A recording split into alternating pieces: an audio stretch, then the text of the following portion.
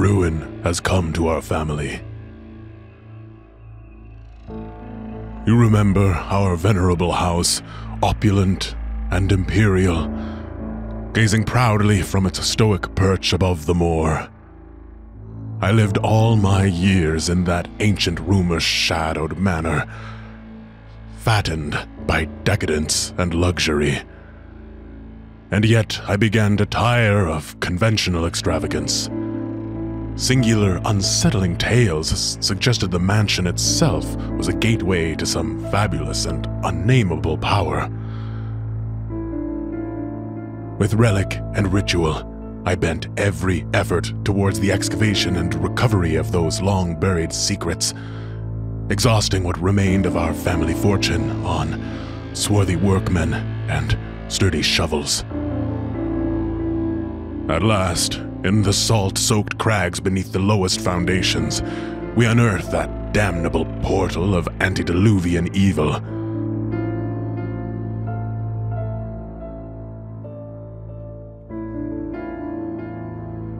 Our every step unsettled the ancient earth, but we were in a realm of death and madness. In the end, I alone fled, laughing and wailing through those blackened arcades of antiquity, until consciousness failed me. You remember our venerable house, opulent and imperial. It is a festering abomination. I beg you, return home, claim your birthright, and deliver our family from the ravenous, clutching shadows of the darkest dungeon.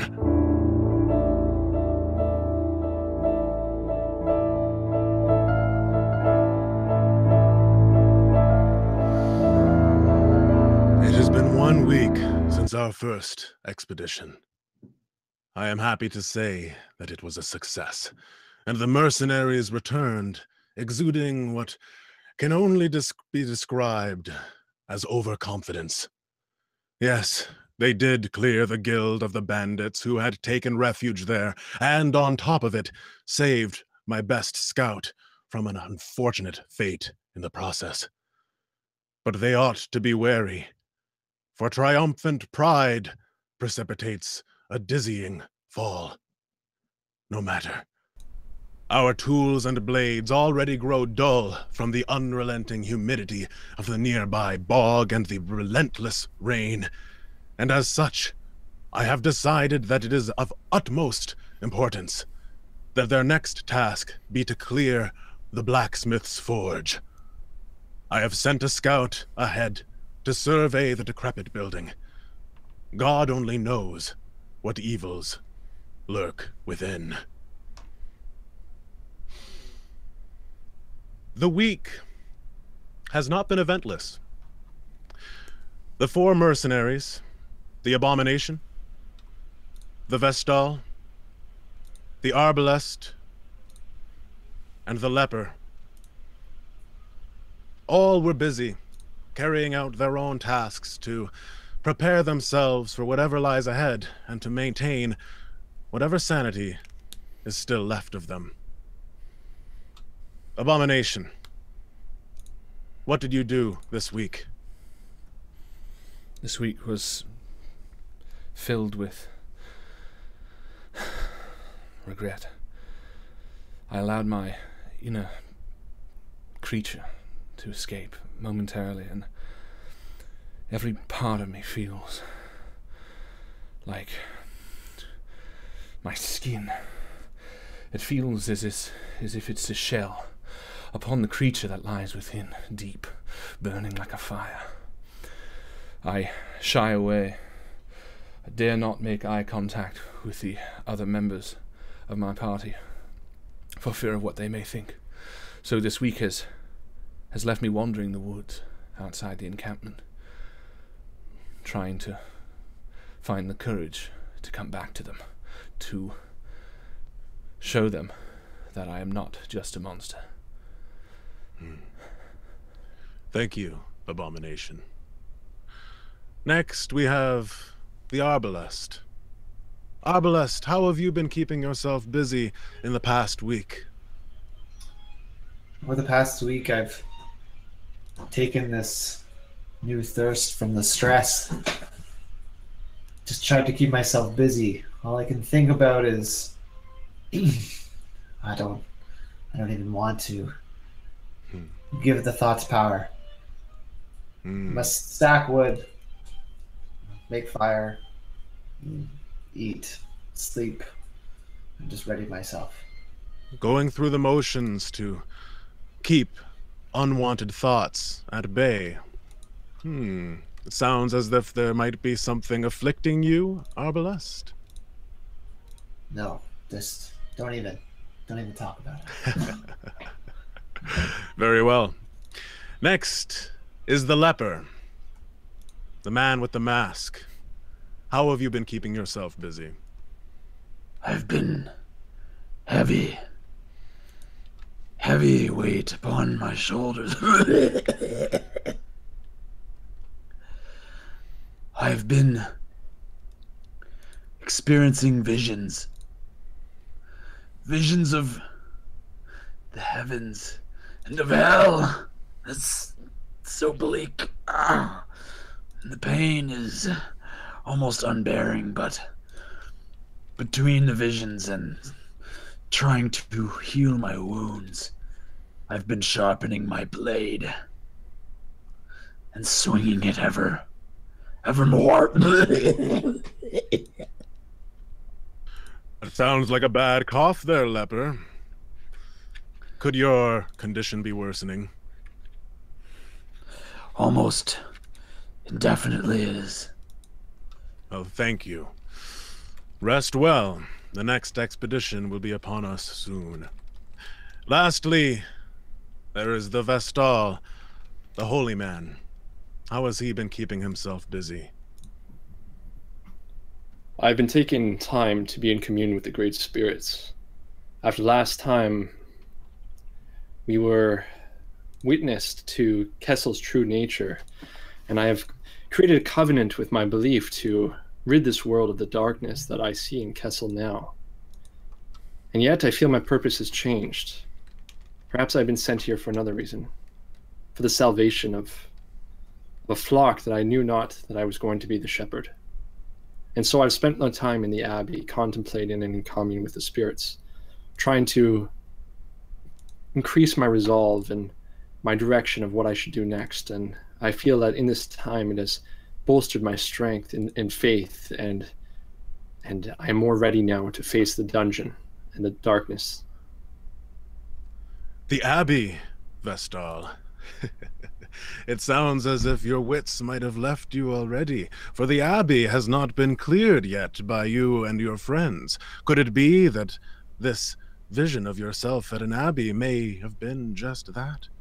A vision? Did it all happen in your head? It is possible. As I stand outside the Abbey, I wonder what has become of my sanity. Thank you, Vestal. All right. So, Higgins wanders through the streets of the hamlet. Now, not many of them have been cleared, so it is very dangerous for him to be moving about. But he comes to you. He finds that all four of you somehow have managed to find your way to the same place. And he says, good. It is good to find you all here. And I hang back like against the wall, sort of just creeping around the corner. Again, sort of ashamed of the abomination within me and worried about what they might think. I have word from the master. And he holds out a roll of parchment. Your next expedition is to be to the blacksmiths. The forge will be invaluable for us, to be able to renew the vitality of our weapons, sharpen our blades, and our tools. You will do this, correct? You seem awfully pleasant about what we are going into. Well, it has only been a week, and you all seem to have your strength and your health. if you need a little bit of time, that is no problem. Again, the guild is open for business, and there is going to be opportunities for you to be able to train for the next couple days before you are sent into the blacksmiths. But I do not want you to delay very long, and neither does the master. For the longer we wait, the longer we risk the blacksmiths being completely inoperable by the time we clear it. When do we get to meet this master? You've spoken of now. We've cleaned the other, and I sort of look around to the others as I step forward, and then I take a half step back. We've already done one job for the master. When do we get to meet him? Once again, him or her, I am not entirely quite certain, for the master remains in their carriage completely. I haven't even met the master myself, but I do know that they are a person of great importance and power and wealth, which is the reason why you all are here. Am I correct? We were brought here from a letter that you wrote. That's the only reason I was here. I feel a small part of me was arm-twisted into clearing the last home. It wasn't necessarily something that I came here for, and I think at least well, I don't know. Does anyone agree with me here? I think the compensation that we've been given has not been well met in comparison to the ferocities that we faced. We barely escaped with our lives in the last encounter. Perhaps the compensation shall change due to the services we do provide.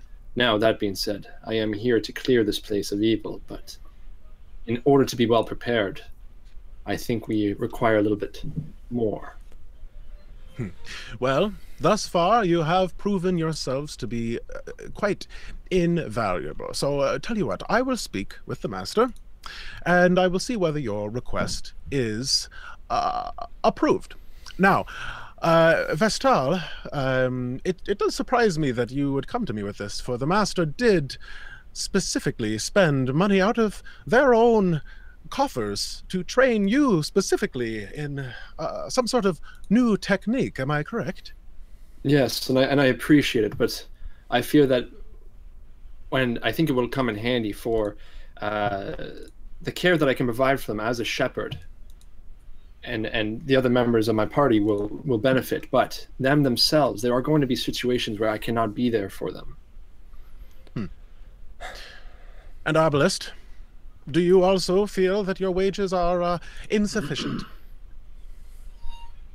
To be honest, money doesn't mean as much to me as the idea that I'm going to make it out of here with my wits about me.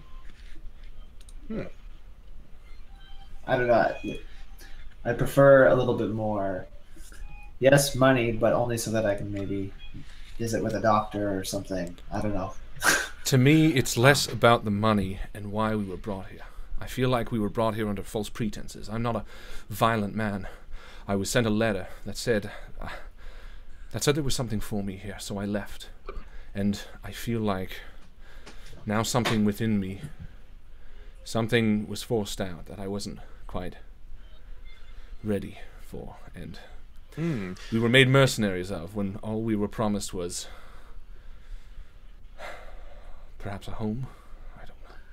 I need nothing more than the money required to settle my debts, for I have many debts.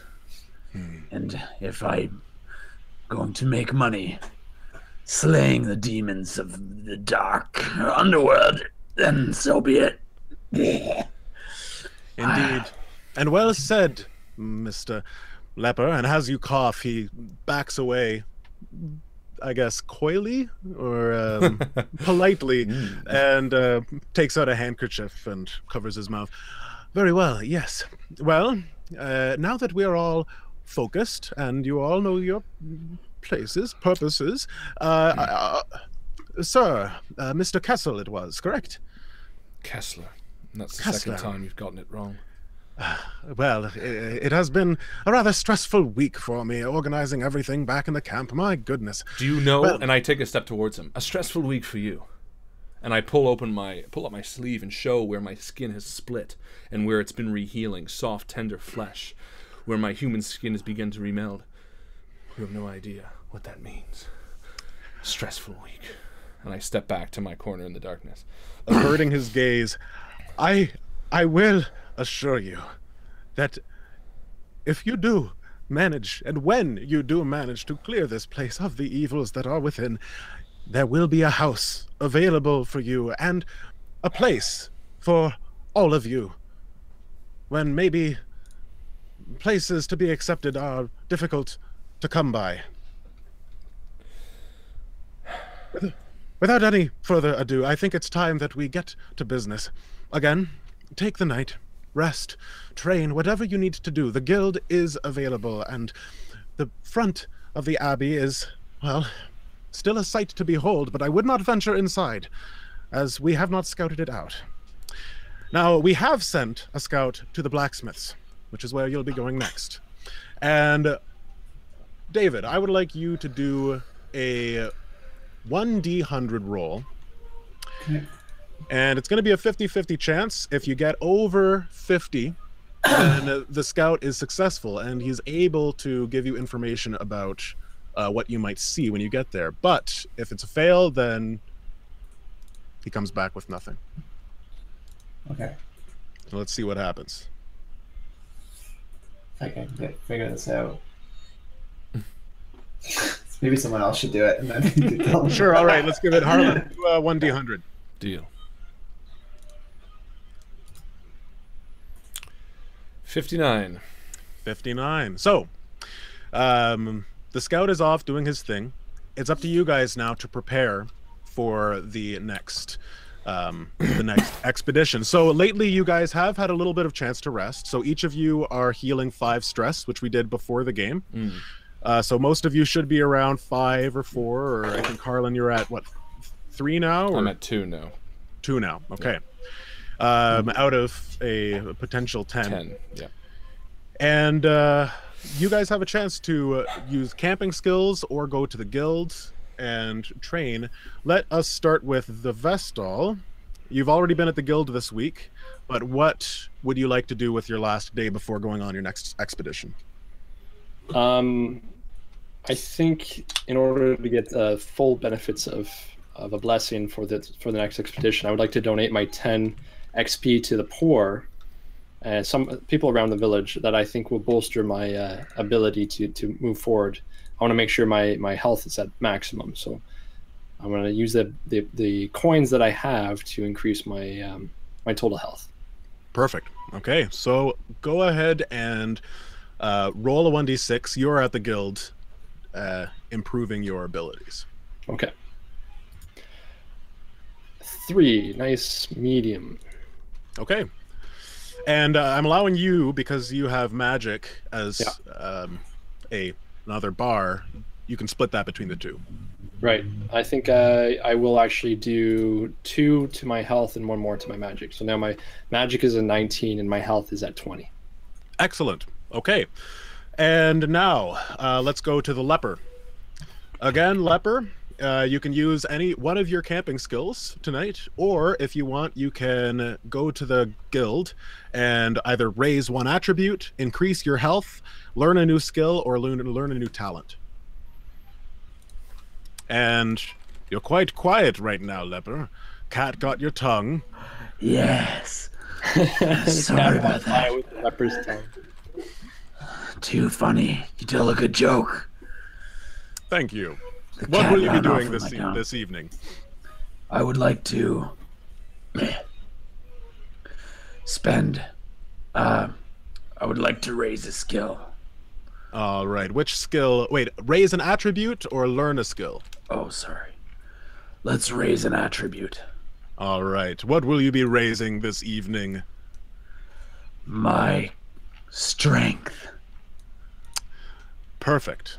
Go ahead and raise your strength. That And that's going to be in affecting your damage every time you roll. I think you have a greatsword, right? Yeah. Every time you roll that, it's 3d6 plus your strength. So that'll be very helpful. Fantastic. And next, let's go to the Arbalest. Arbalest, what will you be doing this evening? I guess raise my health. All right, go ahead and roll a 1d6. Okay. And as this is happening, as the evening is going on, the triage tent that is set up in the meantime before the hospital ward or sanitarium is cleared, or the medical ward rather, you hear one of the nurses in the triage tent has brought a violin, and she's playing it in the night, and it's a nice soothing feeling. What did you get there, David? I'm sorry, my computer's freezing up. I'm gonna go off. Okay. I'll roll for you. What was it, 1d6? A 1d6, yeah. I shall roll for the boy. I shall roll for the boy, just as I would in real life. 2. 2, okay. So he's gonna increase his health by 2.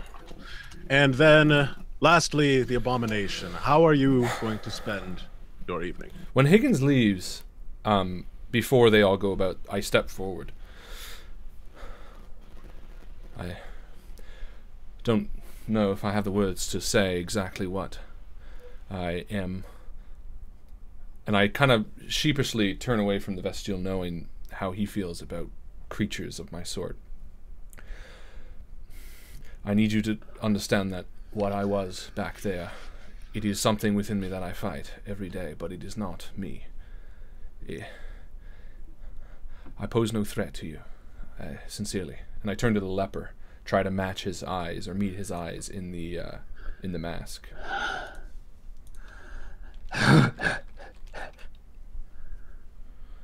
It's Well, listen, there are great horrors in those halls and in this world, and I am one of them. I understand that, but again, I apologize.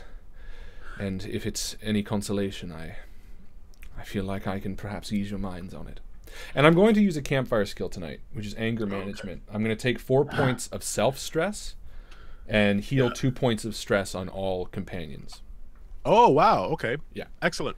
So everyone goes down 2, and I'm going to go back up to... did I heal 5 6. originally or 4? You healed 5. So I would be at 1, so now I'm at 5. Perfect. wow, that's very, very kind of you. Well... Is that what you say, leper? Oh. Not in that voice. There's no. You speak of horrors, and I know what you speak of. For I too am a horror to those who look upon me.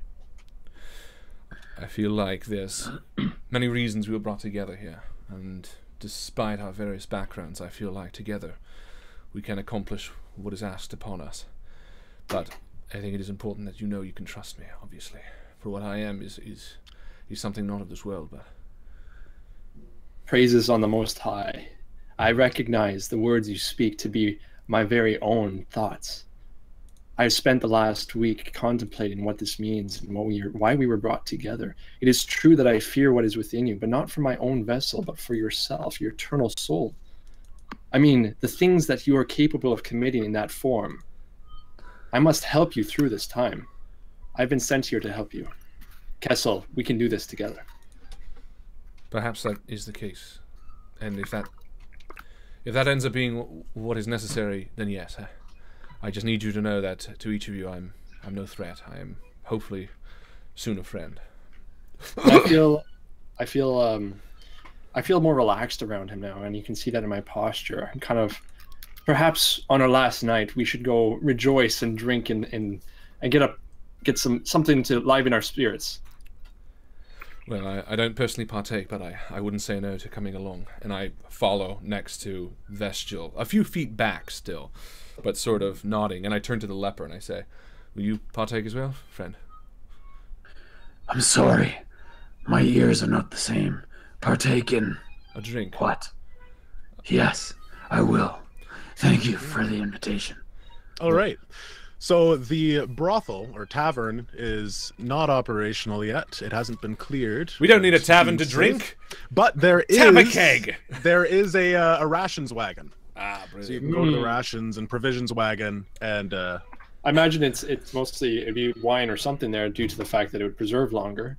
that is a good observation. and And Kessler starts feeling more like himself as well, and begins walking up straight again. Kessler, do you think it is wise that we procure some provisions such as maybe some more shovels after last time we faced that huge landslide, and I fear agree. that Yes. the grounds beneath here are not so stable. I completely agree. In fact, and while the four of us are walking towards the rations cart to partake of some wine, it's listen, this master. Does no one else feel perplexed about this? We each received a letter from Higgins claiming that this was a homestead of ours, something that we could inherit, and yet it seems like upon arrival here we auctioned off as mercenaries and paid for our dues. I'm not saying it's necessarily bad work, but I'm saying there's a tinge of me, especially after dealing with what we did last week, that something in here feels off, as if we're being abused in some small way. I wouldn't look too deeply into it, Kessler. After all, it's not very often that the lords of these lands call upon the peons that are, well, we, and speak to us directly. They often use their companions, such as Higgins, Very true. to do their business. I don't know about that, but it is evident that we all have our troubles to face, and perhaps the patron of our services is not ready to share his. I agree, there's probably something amiss, but it is a noble cause. Fair enough. And the abomination sort of walks away thinking back on why this affliction has come into him, why he is an abomination, and how he was betrayed in the past. And this air of sort of uncomfortableness, this unknowing of who the master is, weighs on him greatly. But he shakes it off as he helps the leper bring down a heavy keg of wine from the back of the rations cart. Oh, whoa! Just be careful with that, will you? It's Says the provisions master. Don't worry. Do you have any glasses? Large. I have some metal flagons. I guess that'll do. Do you have any salamis or aged cheeses that will pair well? Are you looking to make charcuterie, my friend? Yes. That's how I forget. If you'd like to spend some coin on extra rations, then you're more than willing. But you're more than able. But I wouldn't tell the master. I think we're supposed to save all these rations until the tavern's up and running. Can I ask you, friend, is it not uncommon that you need things procured from the blacksmith? We do need things procured from the blacksmith. And I brush his shoulder and I clear some dirt off. I say, well, it just so happens, very next place we are going to purify is the blacksmith. So it is in your best interest to make sure that we leave in a good spirit. And we are here simply to share our hopes for the future and with you. Perhaps you would like to drink with us as well. And I try to open the tap to start pouring drinks. Go ahead and do a fast talk communication roll.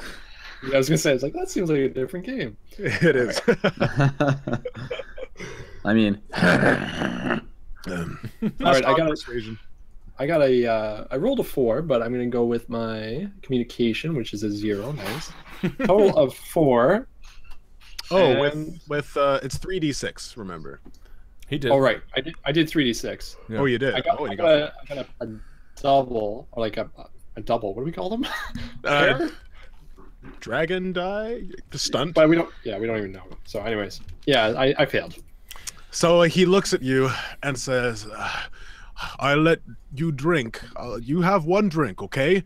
But you still have to pay for it. And then I come in and this sudden rush waves over my head and I can't control it, and I reach for my bow and I'm about to. Whoa! What are you doing? I step forward between them as well. So, Arbris, no. And I slowly put my hand on it, on the tip of the thing, so that even my hand bleeds. I kind of press it in. No. And I just bring it, and I bring it down and I just say to him, "We'll drink as much as we like." Aye, sire. Drink. I'll keep an eye out for the master.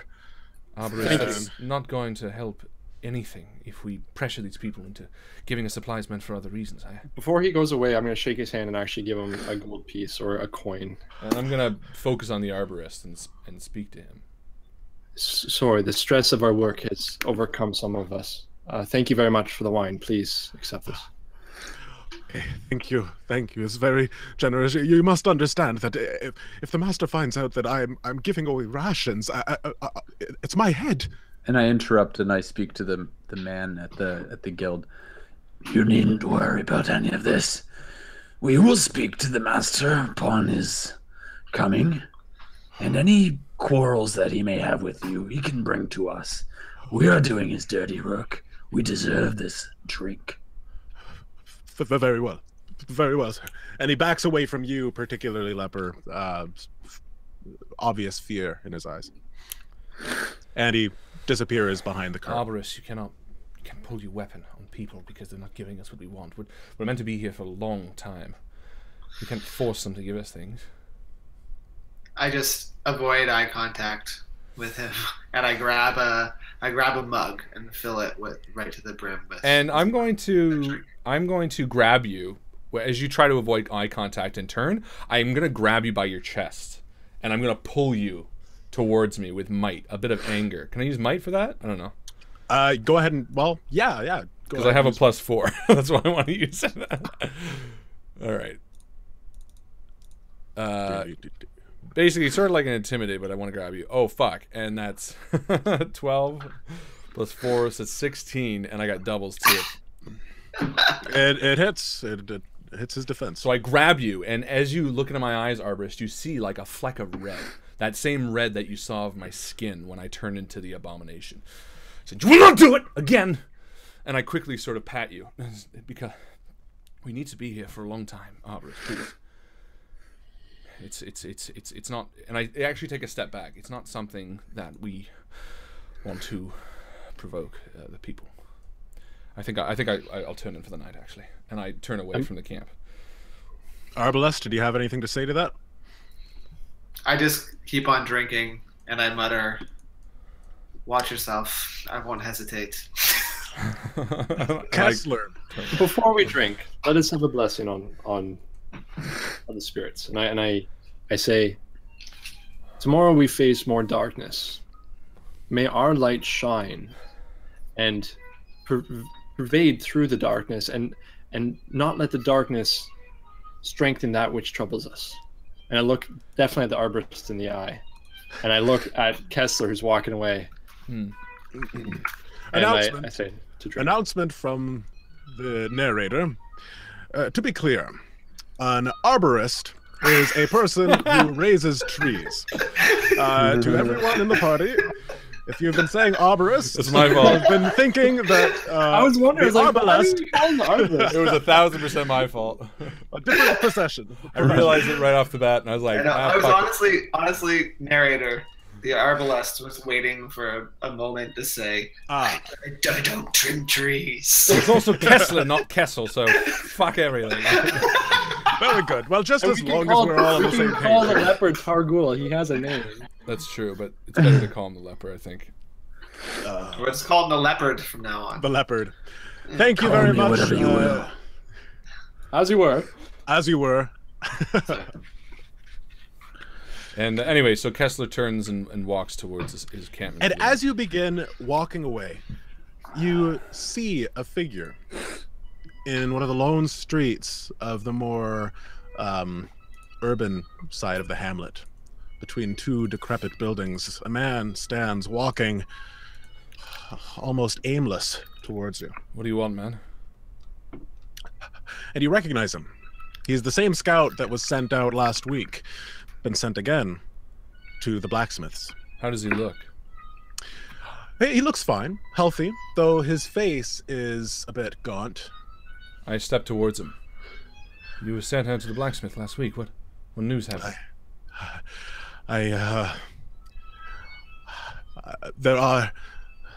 There's a presence there. I can't exactly say what it is, but it's all boarded up. I couldn't find a way in, save, breaking down the boards. But I thought I heard something, and I stuck my head against the boards, and I could just barely hear the violins in the distance. But against the boards, I could hear something else. A muttering, a chanting, almost. Words I could not comprehend, but when I stepped back from the boards, I felt that something had affected me, just hearing those mere words. Calm down, man. Listen to me, boy. And I take a step forward and I grab him by the shoulders. Listen, calm yourself. It's not going to do any good if you can't speak or relay what you found. The whole point and the purpose of your mission to be sent out there was to tell us exactly what you found. Come. And I lead him towards where I just left. And I walk him towards. I say, gentlemen, this is the scout that was sent out to the blacksmith. He said he's put his face towards the boards that were closing the entrance or covering the entrance, and he said he heard a sound that seemingly made him feel off. And I have him take a seat. What he says is true. As far as I can tell, there is no way into the blacksmith's. You'll have to break down the boards or find some other way in, but there is something or someone inside. More than one. I couldn't count the voices, but you must not listen to what they are saying, for even if you can't understand it, it will damage you as it does me. Scout. I must find a provisioner. Scout, take a breath. Take a breath, son. Tell me, how long have you been in this town? Just barely as long as you. I came with the master. Just a week ago. You've never seen the blacksmiths before?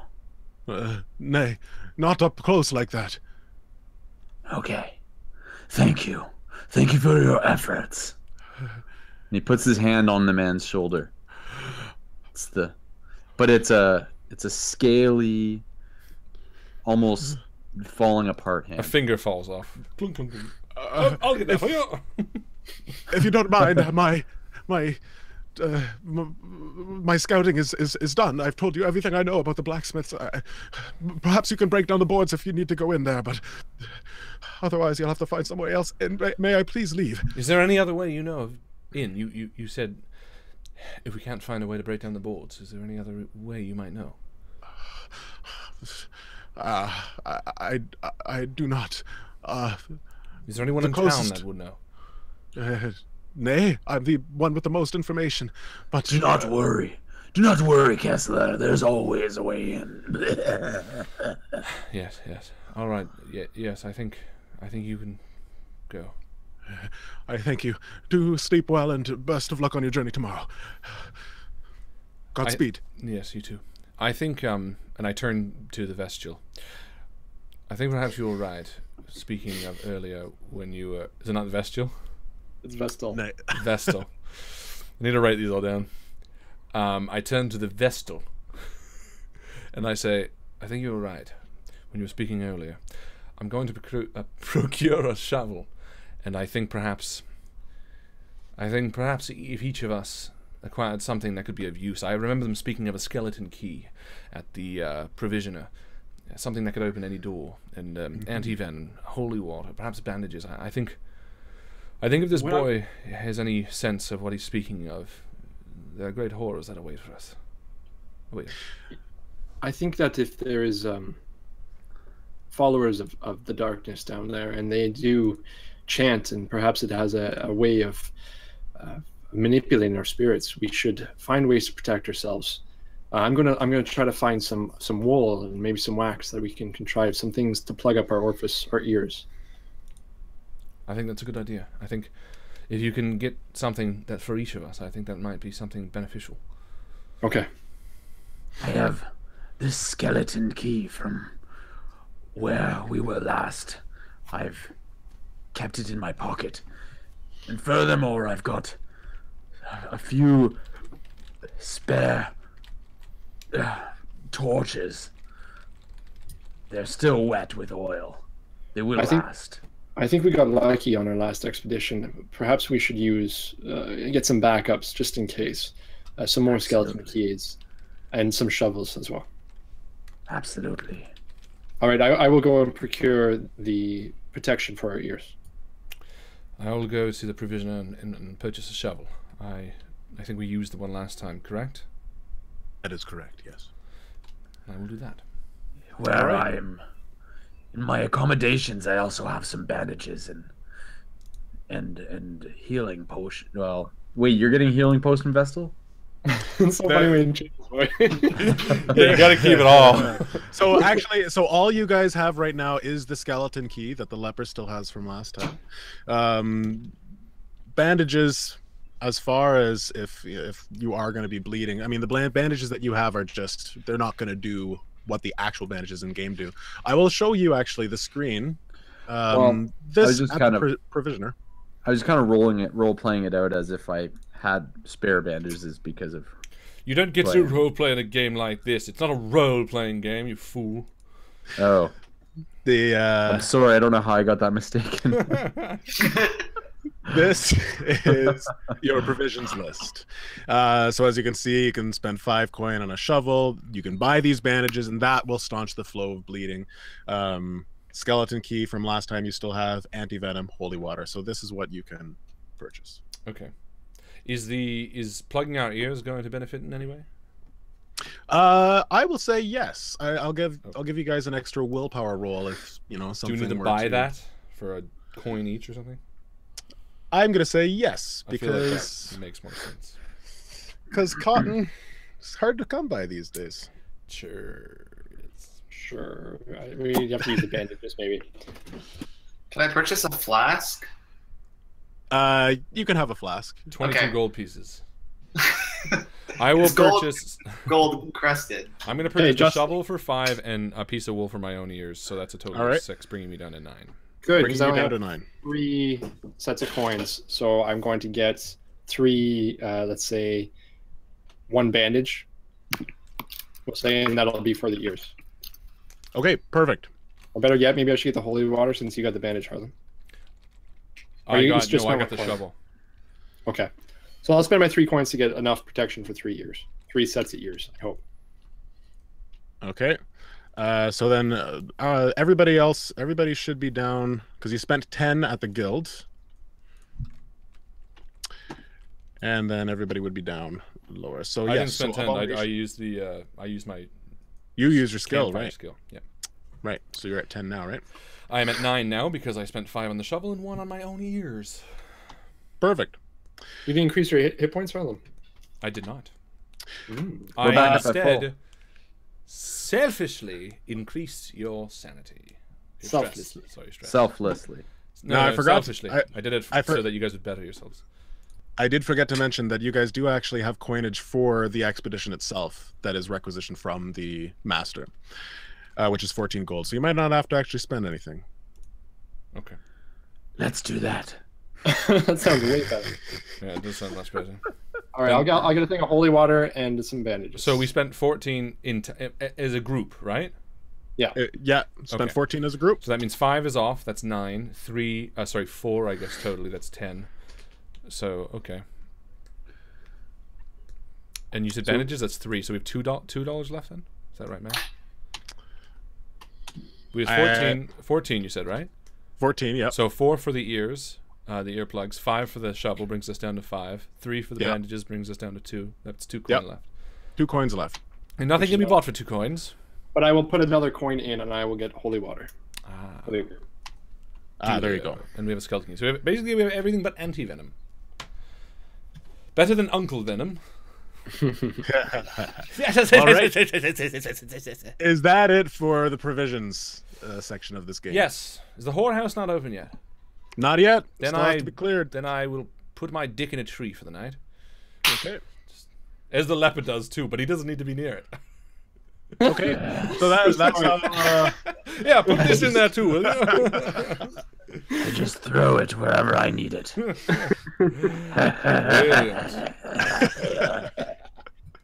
right. All right. So, after purchasing all the provisions you believe will be needed for tomorrow's expeditions, you each settle in for the night. And the sounds of crows wake you in the morning, and you awake to see a dense fog has settled in over the hamlet. And it doesn't really feel like daytime, for the clouds are thick. And you gather together, groggy or not, and you begin making your way towards the blacksmiths. I think You walk... Sorry, I turn to the others as we arrive together. I think this is something that may require the Abomination's skills again. If he does come in me, out of me, if he does come out of me, I urge you each to look away. And I kind of hang back as the three continue forward. And the three of you, all the four of you, make your way down the decrepit cobblestone streets of the hamlet until you round a bend, and there before you is what once was probably quite the stature of a building. The blacksmiths is before you, and the front door hangs off. Sorry, The hinges? Yes, it hangs off the hinges. I am finding it. Yes, the front door hangs off its hinges, and any glass that once made up the front window is long gone. Did the boy not say there was no entrance? Did he not say it was boarded up? Nailed boards block both entries from the inside. No. Let me interrupt with my question. It's going to be answered momentarily. And the Vestal. Vestal, you sense something. There's a mingling. The air is laced with unholy energies with each step, growing stronger with each step you have towards the building. There's a darkness that hangs here. I'm not sure that we... What lies beyond here is something that I've never felt before. Something I can't describe. Now, the surroundings of the buildings, it's mostly roads. You can see the Abbey is not too far away, sitting on a hill. And it also looks pretty worn down. And there is a small graveyard to the Abbey right next to it. But you can just barely make out some of the tombstones amidst the fog. The graveyard catches my attention. And it's nighttime, correct? Well, it feels like nighttime. It should be mornings by all accounts, but Okay. this area always seems darker to you, even in the daytime. Wait till we get into the dungeon. It's even darkest. It's the darkest. So as I stand in the rear, near the rear of the party, and the sun barely peeking through the dark clouds, I look out into the graveyard and decide that I'd like to take a stroll in the graveyard. And so I do. In doing so, though, however, do I see any catacombs, entrances? That's a good question. I want you to go ahead and do a perception roll. So that's going to be cunning. Brilliant. 624, which is 12. And Okay. a 5. And You my have cunning is 2. What does that mean? Okay, so you rolled 4d6 instead of 3d6. Well, am I not supposed to roll 3d6 and then the dragon die? No, the dragon die is part of the 3d6. Oh, I'm sorry. Just take off the 5. So say 6, 2, and then a 4. All right, and we'll say the 2 is the dragon die. Not that it matters right Okay. now. So 12, and then add your cunning. 12, so 13, 14. 14. So, the leper wanders off into the shroud of fog, and as you look between the gravestones that are slanted and angled, barely sticking out of the dirt, some of them, you come across one that strikes you as odd. The it looks as if it's been dug up and refilled. None of us obviously see this, right? This is all him. Well, you see the leper wander off alone into the fog. And this is a grave that looks like it's been...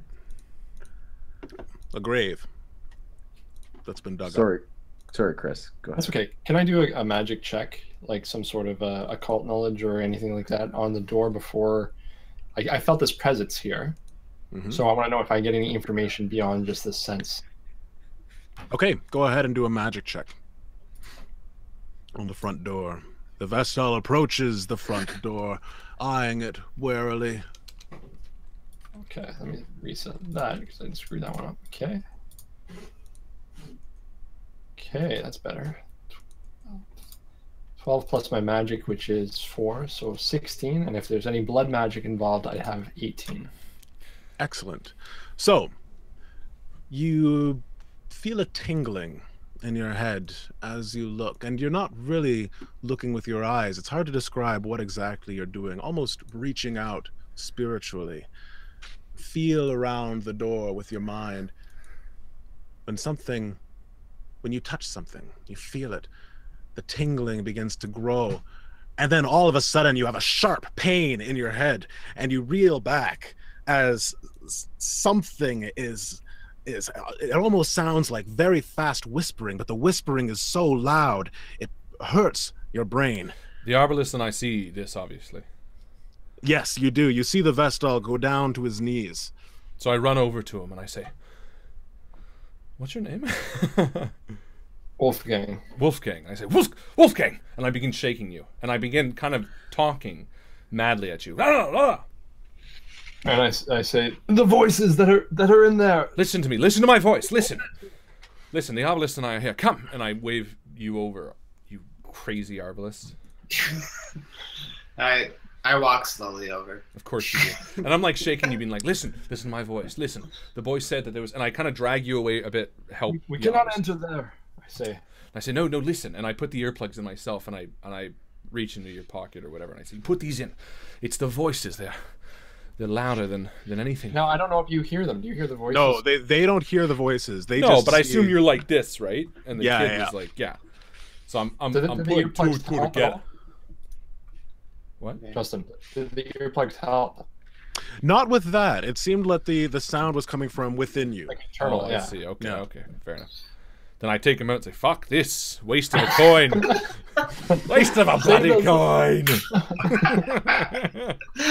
But still, as close as you guys are to the house, you don't hear the muttering that the Vestal heard. And Wolfgang, the voices are subsiding. You feel as if, and you can sense this, that by reaching out magically, you touched upon something. The door has been cursed. But by seeking out magically, you did manage to drop the curse at the same time. You don't sense that same energy coming from it, but you do take 3 points of sanity. I have absorbed the darkness myself. It is now within me. It is safe to proceed through that way. Are you sure? Are you confident that... I think we should take time. I don't think we should brashly enter the front hallway. I think we should wait and assess and the brashness. And I sort of look over my shoulder at the arbalist. It would be honestly, totally against my personal feelings to go in there willy-nilly. But before the arbalist can react, the leper is now kneeling at the freshly covered grave. I put my hand upon the fresh soil. And some of the soil shifts beneath your hand. If you had a shovel, you might be able to do something about this and find out what exactly lies underneath. I look up at the gentlemen that are standing at the front of the blacksmith. Gentlemen! Can they hear me? Yeah, well, Yes. Or is my voice too raspy and low? Where are the other drugs heading? And we look up, and I look up. Bring me a shovel! Bring it to me! And I do have a shovel. So bring me a shovel, I say. Come. I see. There's something here. The soil's been disturbed. Perhaps there is a secret way in and the scout missed. And I head over with my shovel. Mm-hmm. And we only have the one shovel, though, right? Yep, just the one. Does it destroy it, though, by using it? It does. Funnily enough, these shovels were very poorly made. If you had a blacksmith, disposable shovels. Hey, if we had a blacksmith, that's It's what the we're doing. 1800s. Is it? From now, we might find some shovels. Yeah. All right. I knows? stick the shovel tip. I just stick the tip in, and and I make my way with the grave. How we do it? What are you doing? We can't disturb these resting places. No, I think he's right. I think it's too obvious. Look, if something was at the front door, as a protection of sorts, it was stopping us from entering. I think perhaps at the very least there's something buried here, recently disturbed earth. Be careful, for beneath the soil something stirs. It might be alive. It might be nothing. Of course. And I. And this whole unbury it. sorry. In other words, don't jam the shovel in too deep because it might. I don't go too deep. I just put the tip in. Eh? Just the tip. But listen, I uncover it as the arbalist. What? You walk in the front door? No. I'm overcome with the idea that I might be able to kill something inside the house. So I gravitated towards the door, trying to look through the cracks, readying my crossbow, I guess. That's what I use. So you're... Yeah, you use a crossbow. So looking in through the cracks of the door as the others leave you, you feel this odd sense that you are being watched. And you turn around and you realize that everyone's gone. You're completely alone, standing in the fog. We didn't tell him. Before this door. So what happens when he digs up the grave? So as you dig, Kessler, you notice that it's really not that hard. It only takes you about 20 minutes. Oh, and the shovel doesn't break because it's not very thick soil, right? Clear the grave. Right? You know, it's the funny thing. The actual game itself, like, you use a shovel, but I guess you're clearing, like... It would never be in... Put it this way. The shovel is to prevent... Well, you know. You played the game. It's to prevent, like, areas to be accessed and things like that. I'm just kidding. But if this is a dead end... Not that I have any problem with it. I would suggest that we don't lose the shovel. This dirt just Well, that's not really up to us, though. You can feel the end of the shovel already wobbling. This is a crappy shovel. All the shovels at the Provisioner are really crappy for some reason. It's like they were made in a carriage. So as you're digging, you do manage to clear it up enough that you can actually see. It looks like the bottom of a what are they called? A casket has been broken open, and there is a hole underneath that looks to lead into a larger area beneath the cave. And with the last thrust of the shovel, you feel the end break off, and it no scatters in dust. It just becomes dust. Yeah, just. And what the fuck? And I turn to the others, obviously digging, probably being the first to see it. I turn back and I say, there's an entrance here. Look. Check to see if there's been marks like whatever was in the grave entered. I'll do a perception roll. Okay. My perception is not great, but I have smell-o-vision. Smell-o-vision. So I have +2. So 7, 8, 9, 10 to smell. All right. Or to 10 to smell. Okay. Well, I'm sure it's. I actually no. I don't want to smell. I want to smell the hole. I want to smell the hole. I want to go down, and put my nose right up in the hole. All right. And so you rolled a 10. You said. Yeah. All right. So sticking your head into the dark hole of the depths, you smell the scent of earth, rotten corpses, decayed bones. But that is all. I think this leads to a larger undercroft. I smell decayed bones, plural. More than 300 and how many bodies. If I knew how many bones there were, I'd be very smart, but I don't. So, more than at least a few corpses worth. I think this might be an entrance. Does it look like there might be like a ladder down or something? Nope, no ladder. Then I Seeing as how I'm... Go ahead, sorry. No, I'd rather you take it. As I say, Seeing as how I'm probably closest to the grave already, I volunteer to enter first. All right. The leper has volunteered. I crawl down on my stomach and very dirtily. Is that a word? Dirtily? It is now. Very Jinx! dirtily, Ah! I slide down the edge of the grave into the hole. All Arms right. first. The leper disappears into the hole before you. And leper, what you see is complete darkness. But you continue moving, scrambling your way forward until the dirt and rocks give way to stone. Stone pieced together eons ago. And the tunnel that was making you claustrophobic now opens up into a hallway. Hello!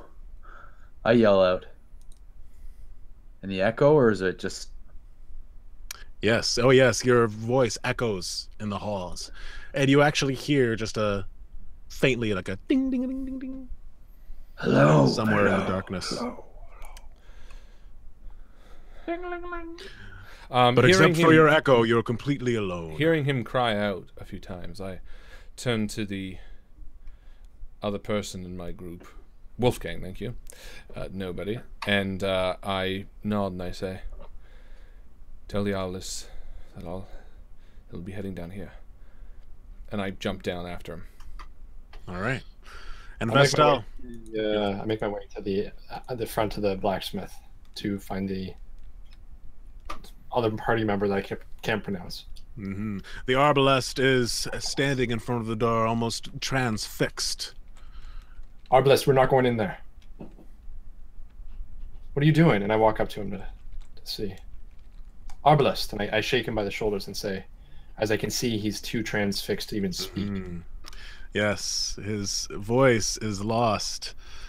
And actually, Arbalest, you very faintly hear the Vestal, someone speaking, but you are completely transfixed in a thought. What is this thought that is keeping you from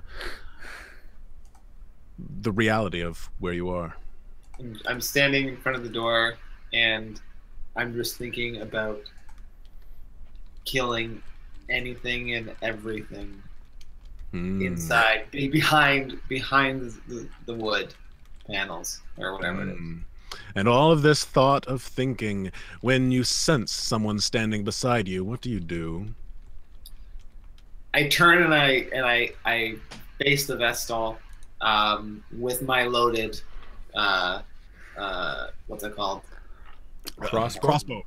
Yeah, crossbow. Loaded crossbow. And fire, but at the last minute realize he's a member of my party and just missing. And my bolt, Yeah, the bolt whizzes by your ear, Wolfgang. As you can see, the shock and almost anger, but a smile on the arbalist's face. I just, for a moment, pause and I say, I don't even actually acknowledge what just happened. I say, we are not going in that way. And I turn and I walk away. And I go towards the grave. Arbalest, do you follow? Yes, I follow. Perfect. So the two of you make your way towards the grave, and in due time you will enter it yourselves. But in the meantime, the abomination, Kessler, you pull yourself out from the dirt and find yourself pushing off the ground right next to the leper. The smell of death and decay invades my senses. My nostrils flare, and I feel within me the fire be stoked. the redness behind my eyes, the fire that dwells inside me, that yearns to come out once again. It grows until I see the back of the leper's head, and I stifle it quickly, swallow hard, and I take a step forward. Targul, can you see? And I pull out a torch.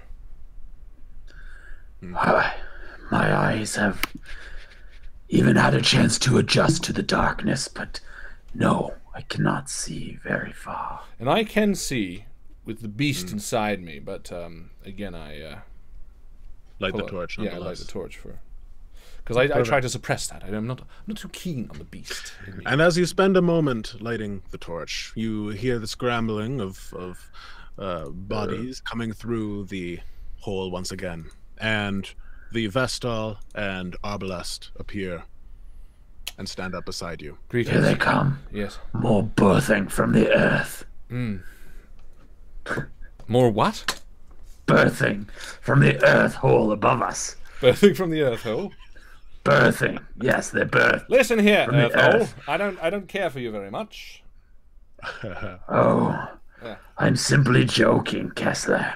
No, it's okay. I understand. Have a laugh on me. Jesus, Justin. fuck, that's great. It's quite a cough there, friend. Oh my As your goodness. tongue falls out. And All right. I bring the torch, which is just this, and I bring it closer to you. I say, Vestal and Arbalest, I'm glad you joined us, Vestal. Vestibule. By the way, because I did that, I prayed over the chalices back at the camping, when we were camping. Can I bless one of the companions? I'll say yes. So I would like to, because Harlan didn't drink from the chalice. I'd say it's only between the two of them. So I'm going to actually bless the leper this time. Okay. So he gets a +2 to attack and +2 defense until we camp again. Perfect. So your defense now, I think, what was your defense originally, Alex? My defense was 11. All right, so now it is 13. So remember that until your next camping, which won't be until the end of the game. Yeah, and all your attacks are +2 as well.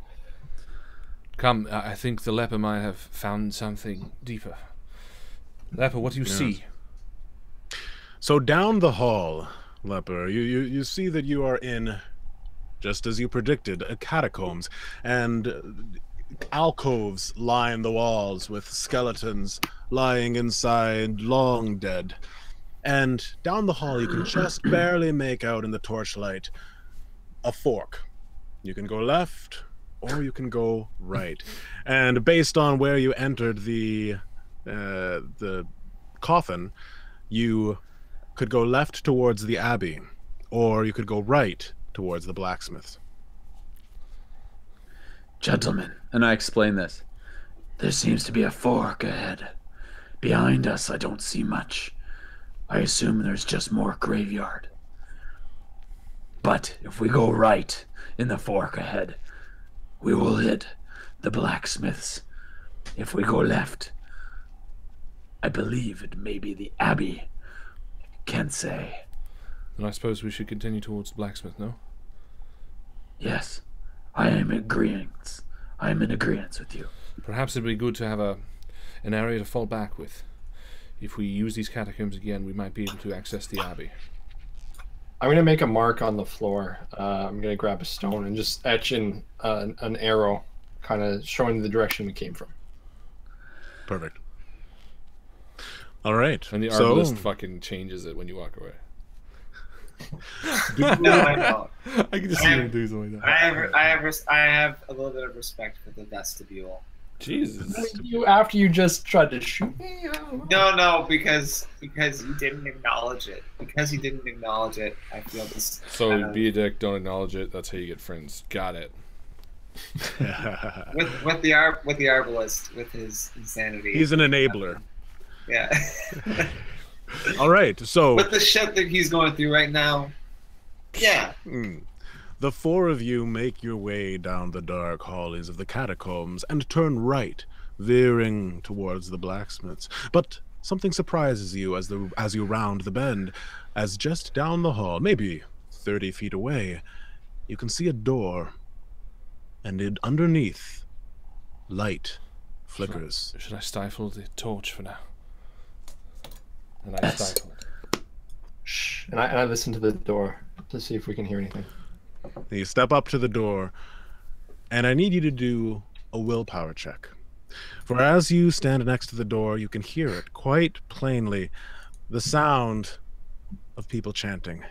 You do not understand the words, but somehow they begin to impact you. The words seem to writhe within you somehow. To each of us?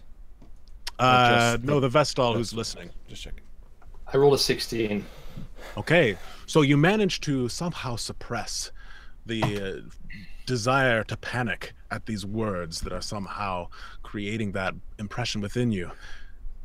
And you still have your wits about you. And I quickly say, we need to protect ourselves. And I reach for the gauze and the wax, and I roll it into little balls, and I hand it to each of them. I say, put these in your ears. I hear there's a dark chanting beyond this door.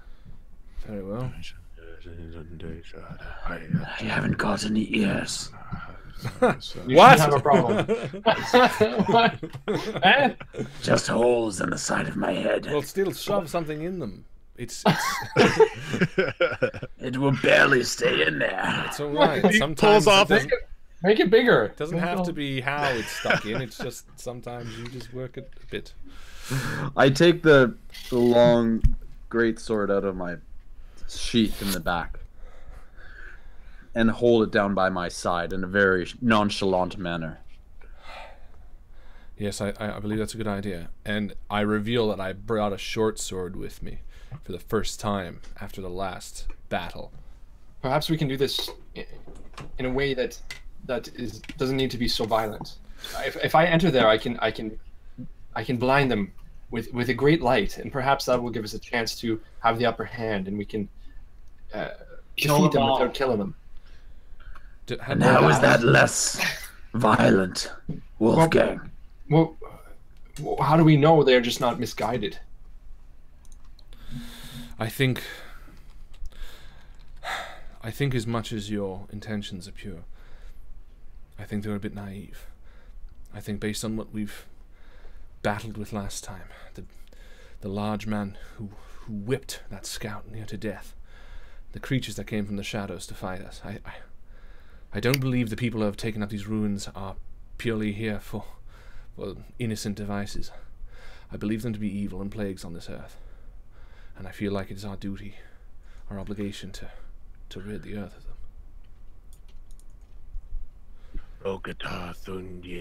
And together, and I hear the words, the chanting, and I think, oh, it's so evil that then I agree with Kessler that we need to get in there and take these people out. So I pull out my Morning Star and I say, okay, on my mark. And I kick the door open to run in. Boom, and the door smashes open, brittle boards, decades old, and you rush into the room, lit by candles, and what you see completely horrifies you. And we're going to stop there for the mid-game poll. What? That's right, ladies and gentlemen. It's time for the mid-game post. That's the time of the show where we stop the action and we jump over to the Facebook group where we asked you guys a question. If you answer the question correctly, you're entered into a die pool, and if we roll your number, you win XP that you can spend in-game, or you can spend it to buy me good things, like real makeup, because this is just a permanent marker, and it smells weird, and it burns my skin. I could use real makeup. Send me real makeup. You have it on your nails makeup. too? Yeah, I'm a completionist. His nails are dark for some reason. Harlan had a whole other campaign because of the blackness. I did what for blackness? Well, no, I didn't say that. I did, but I didn't mean that. So it sounded like. Ladies and gentlemen, thank you so much for hanging out with us. This is Darkest Dungeon Returns. Please, if you have not yet, like the video. It is so important that you do that because it means that David gets to be fed tonight. Isn't that right, David? Yes, definitely. Otherwise, he doesn't get his charcuterie. All I get is Jeez. Violin music. And violin music. His wife is quite a good player. Anyway, so yes, please like the video. If this is the first time you've ever watched us, welcome. Please join the Facebook group. The link is in the description. It is where all the cool people hang out. Everyone I love is there, including... Oh, no, you're not part of it, David. No, that's right, then. Everyone I love is there. I'm joking. Join the Facebook group. It is so cool. Also, like the Facebook page. I'm part of it. I know, I'm just joking. Like the video and subscribe and all that kind of fantastic stuff. Let's ask the question, and that way I can do all this while we're doing it. Justin, what is the question of the day? All right, so the question of the day is going to be an easy one. I want you to write out in your own words, what is the job description of an arborist? Tell us what the job description of an arborist is. That's the mid-game post? That's the mid-game post. Let's... 1d20 then, I guess. Yeah. Not a Google answer, your own words. Your own words. No plagiarizing here. And what is their word limit? They have to have a word limit. Urban Dictionary. In 5 words. Yeah, 5 words. Why does it say arborist is... I cut trees often. Yeah. That spells it, right? In 5 words? In 5 words, define what is an arborist. It has to be legit, because I don't exactly know what an arborist is. So you need to be concise. Possible to do in 5 words. A person who heals trees. Shush. No, it's funny. It's good. It's good. All right, so that is that. But yes, please, if you're watching this, please, like I said, like the video, join the Facebook group. On the Facebook group, that's where we get together and we talk and we chat and we hang out.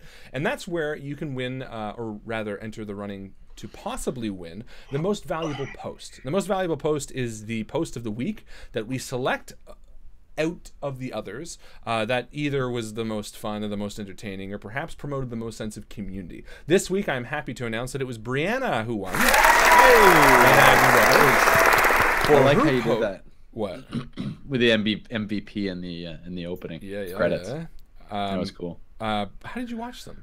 Never mind. What do you mean? Brianna's post was it was a funny one. It was just sort of had conversations, but it more got my thoughts rolling. And I think it was who wants to see them doing a comfortable mystery with turtlenecks and hot cocoa and ambient thunderstorms and the cottage whodunit.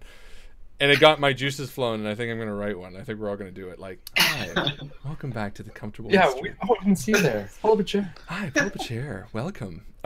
So well done, Brianna. You won. And what? You have a pipe? I have a pipe. I could just sit there with a pipe. David, get a crack pipe. You crack? No, like a nice one from a pipe maker in Toronto. Or like a corn cob that's right. pipe. I remember you. Can you show up? Get it. I want to see it. Yeah. You want me to get it right now? No, don't get it. Yes, get it. No, that's all right. Go get it. Fine, go get it right now. Jesus fuck. Okay. All right. Anyway, so yeah, please do all that cool stuff. Like, share, comment. Thank you to everybody chatting along the Discord. Discord is where we put all of our chatting, so make sure you hang out there. That's where all the cool people. Oh, and next week we are back to Feng Shui. That's right, which is the action RPG that we are running, and it is a blast. Okay, let's see fucking David's pipe. Ooh! Oh, is there very nice? Yeah, you can fit a lot of crack in there. Yeah, That is pretty nice. And this is this little bag, and Wow. it's from one of the only pipe makers left in Toronto. David is a bit of a what's the word? What's the real word? It's you like artisan. You like artisan stuff. Certain things. Yeah, you appreciate that. And hey, I totally agree. I'm very much the same, as you can tell. I could spray for eyeshadow. I know a really great guy. Just in general, is it me? No. Oh, you mean a pipe guy? Okay. No, an eyeshadow guy. Oh, can you hook me up? Yeah, I'll get you a thing. Big tube. He calls it a thing. Yeah. Who doesn't? All right, let's do this. 5 words. Let's do 5 Kellen, words. I'm sorry to say that Kellen's wrong. A person who arbors all wrists is wrong. We got plant and care for trees. That's accepting. Woman that eats trees. That's not right. Eats? No. Guy who works on trees. I think that's fair. Yeah, we'll get Person who arbors all wrists. That's not true. A tree plastics. That's only 4 words, David. A tree plastic surgeon is 4, and that's not really right. But it's kind of right. But no, because plastic surgeons add. Arborists don't really add. Well, they fixed. Yeah, but plastic surgeons, it's more cosmetic. I say we give it to him. Okay, so that's true. But it's only 4 words. No, disqualified. Is it a plant person? That's not an answer. A gardener, fancy word. A gardener, fancy Oh, word this is the for. hardest one. Yeah, okay. A gardener fancy word for. Yeah, that's. I that's- refuse it's to trees answer this only. one seriously. Hee. Studies fauna of various types. I like that one a lot, but it's Fauna though. It's No, it's flora. Progress, though. Flora. What's fauna? Fauna's animals. Flora. Yeah. Flora. Okay. It's a Fauna's animals. faunus. Tree keeper. Specialist in trimming tree pubes. Specialist in trimming tree pubes. I think that's my favorite. That's accurate. That is accurate. Does weird tree BDSM porn. Hug and love could. the trees. I don't know, Justin. How do Okay, you we want have to to pick- judge this shit? Okay, I'm gonna roll a 1d6 and I get to whatever count. the number Without is. going So we have to choose Count it choose out. the first 6 that are qualified. Okay, so that's Yeah. 1, There's always a 2, speed element. 3. No, that 3 was is the number. 3. Okay, so it's. Fuck. It's. One, Is two. it a plant person or a gardener fancy word for? A gardener fancy word Gardener for. would be fancy word for Venus. Venus. You win. Jesus. Well done, Venus. You answered what an arborist is in 5 words. There you go. Not many people can do that. So And not many people can do that apparently. Okay, yeah, that's the thing. So please, like I said, like the video if you're watching it. We're back next week with Feng Shui, which is an awesome system. And so make sure to hang out with us next week as well. But don't leave now, because you got lots more show to go. And that's it. Without further ado, let's throw it back to the main man, Mr. JJ James. Take it away. 4 long shadows are cast across the floor of the room that's before you. But the first thing you notice, even before the long shadows, is the blood that is splattered across the entire building. Everywhere. The 4 shadows belong to 4 figures, all standing opposite each other in a square. But in the center of the square, a man kneels. His head and arms are cast backwards, and his rib cage is opened.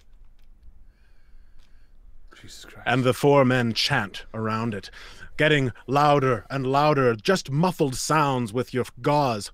And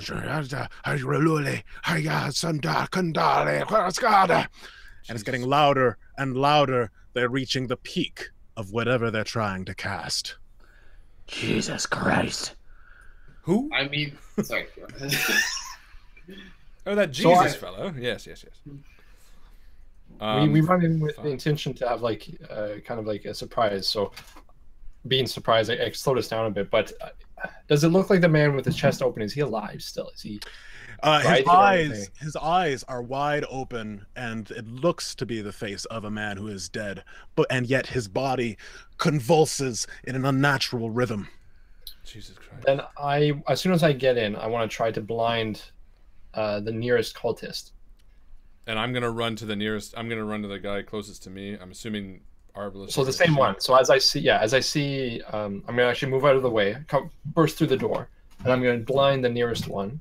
Is That's perception like initiative? We're doing initiative, I'm assuming, right? We are going to do... Well, I'm going to let Chris do 1 surprise attack, the Vestal. Okay. And we will do initiative as well, and then... Okay, so my surprise attack would be that cast of dazzling light, blind an opponent instantly, stunned for 1 round. Perfect. You said it works instantly? Yep. All right. So flashing light erupts all around you, and some of you can barely see. You close your eyes, and when you open them, everything still looks the same, though one of the cultists has staggered, and their chant has stopped somewhat. All right, so let's all roll initiative, 3d6, everybody, and then you're going to be adding your dexterity or your initiative bonus, well, as well as your initiative bonus if you have initiative as a skill. I'm gonna do dexterity, but I don't have initiative skill. But I can still add it, right?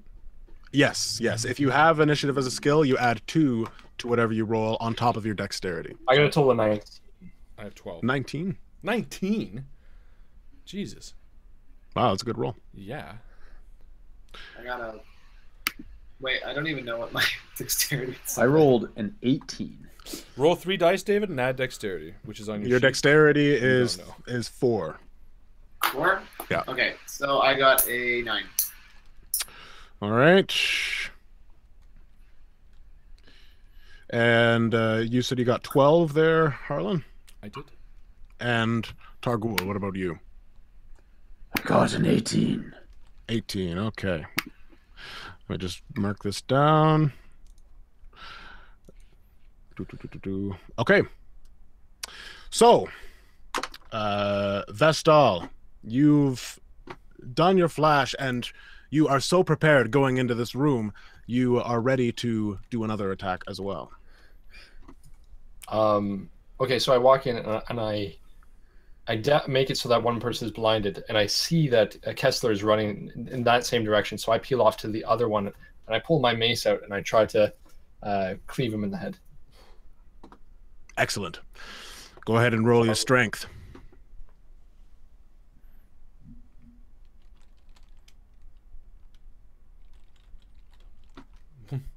I was gonna So say, again, You I run got really towards quiet all the of a sudden. cultist, brandishing your mace, ready to swing to crack his skull. He continues to chant, despite knowing that you are there. Okay, and I rolled a 19. You rolled a 19. Your mace connects with a crack. And to roll your damage for that. Okay, I will do that in the meantime as you move on to someone else. All right, next we have Targul. What do you do when you enter the room? So, immediately I take notice how the cultists are chanting and extremely distracted. And they see the person with the open rib cage in the middle. And stepping out of character, is that person dead, or is it like some fucked up person, or what? That's a good question. It's hard to tell from here. In the Wow. candlelight, it's hard to really see its features, but it looks, his face doesn't look like there's a lot of awareness behind it, and yet his body continues to convulse, its chest cavity opened.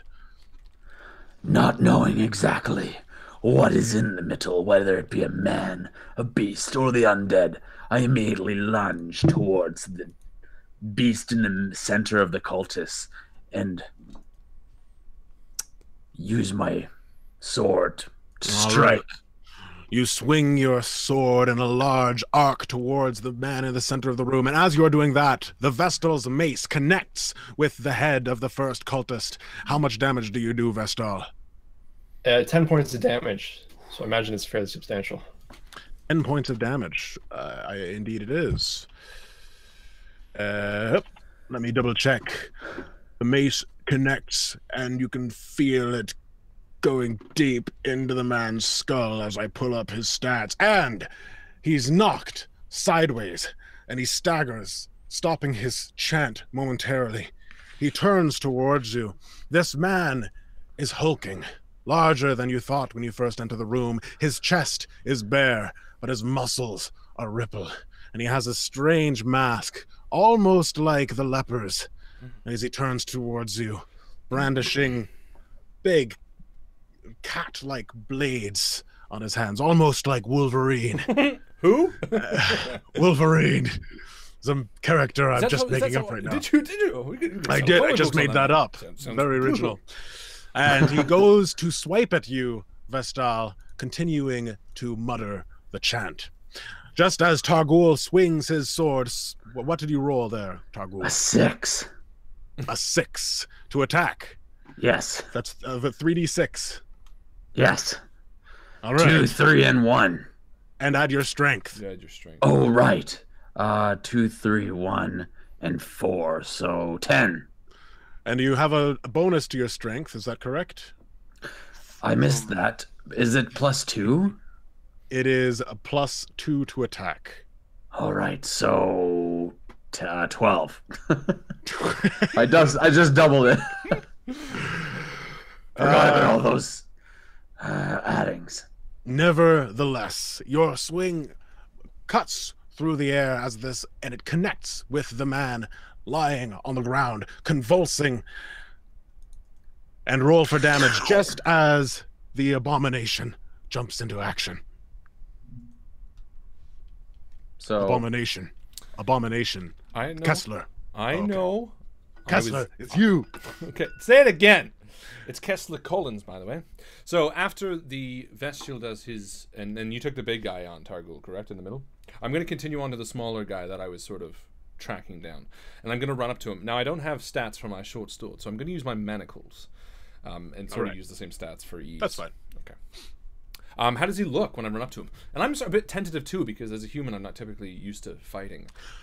You run towards the figure, and as you get closer, ready to swing your short sword, you realize that this person who you thought was a man is actually a woman. Oh, She stands with a very revealing dress and another mask on her face and a scepter Boobs? in her hand, and she has boobs, yes. And Joke's you on notice you. as well, Kessler's gay. He strikes her down.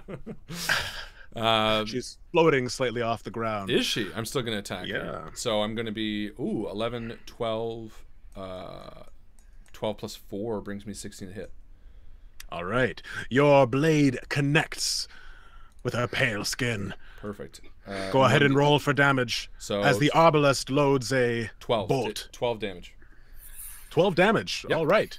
1d6 plus- So before the arbalest manages to land a bolt into his crossbow, the short sword of the abomination connects and gashes a long gash across this lady's chest, and she recoils back, screaming, and she tries to distance herself, and place another of the stronger cultists between you, but she continues her chant as well, as blood oozes down the front of her. We need to stop them from chanting.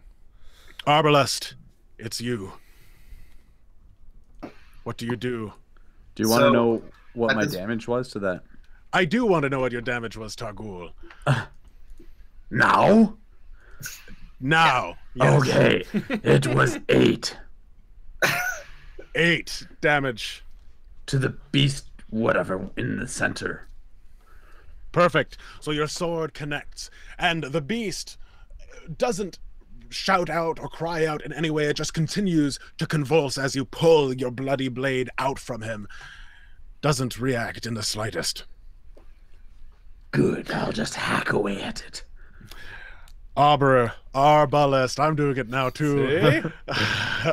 Arbalest, it's you now.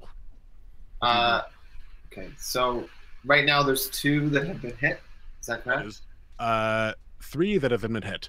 The man in the center, the man cultist that the Vestal has attacked, the female cultist that the abomination has attacked, and then there are 2 other cultists remaining. Okay. Are any of them kind of in line with each other? Like, could I try and hit 2? Between loading a bolt and moving into position, you would not be able to do that. Oh, okay. All right.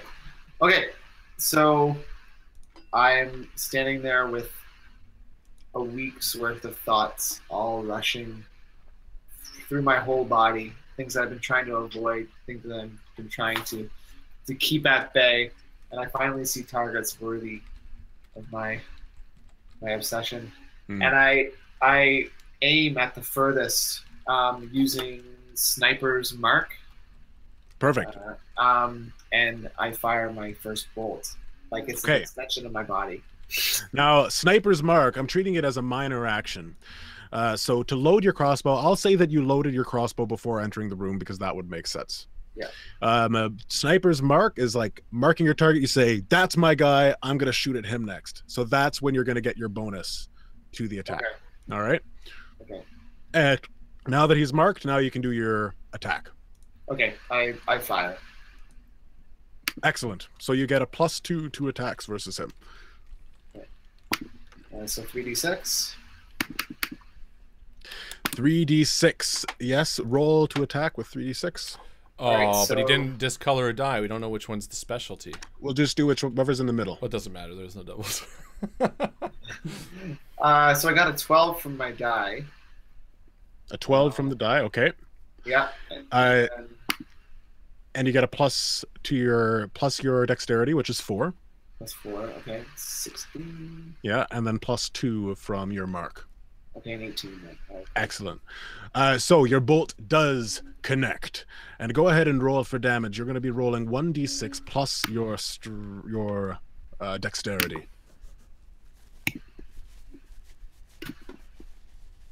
Okay, 10. Ooh. Very nice. And which one were you going for again? I was going for the one right behind. So was the male on the left and the female on the right? And then there's two behind? Yes. I was going for the one right behind the female. Excellent. Okay, so it is another male cultist. And he takes 10 points of damage. Just a quick review. The first one that the Vestal attacked, how much damage did he take, Chris?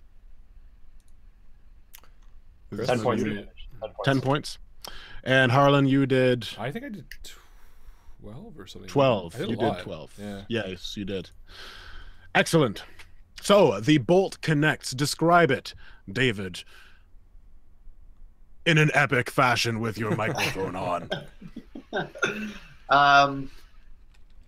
A week of pent-up energy loaded into this bolt flies out towards this faceless cultist that I can sink all of that passion into, and it connects right to his... I guess, wait, he's not going to die, right? It is a guy, yes. No, he's not going to die, though.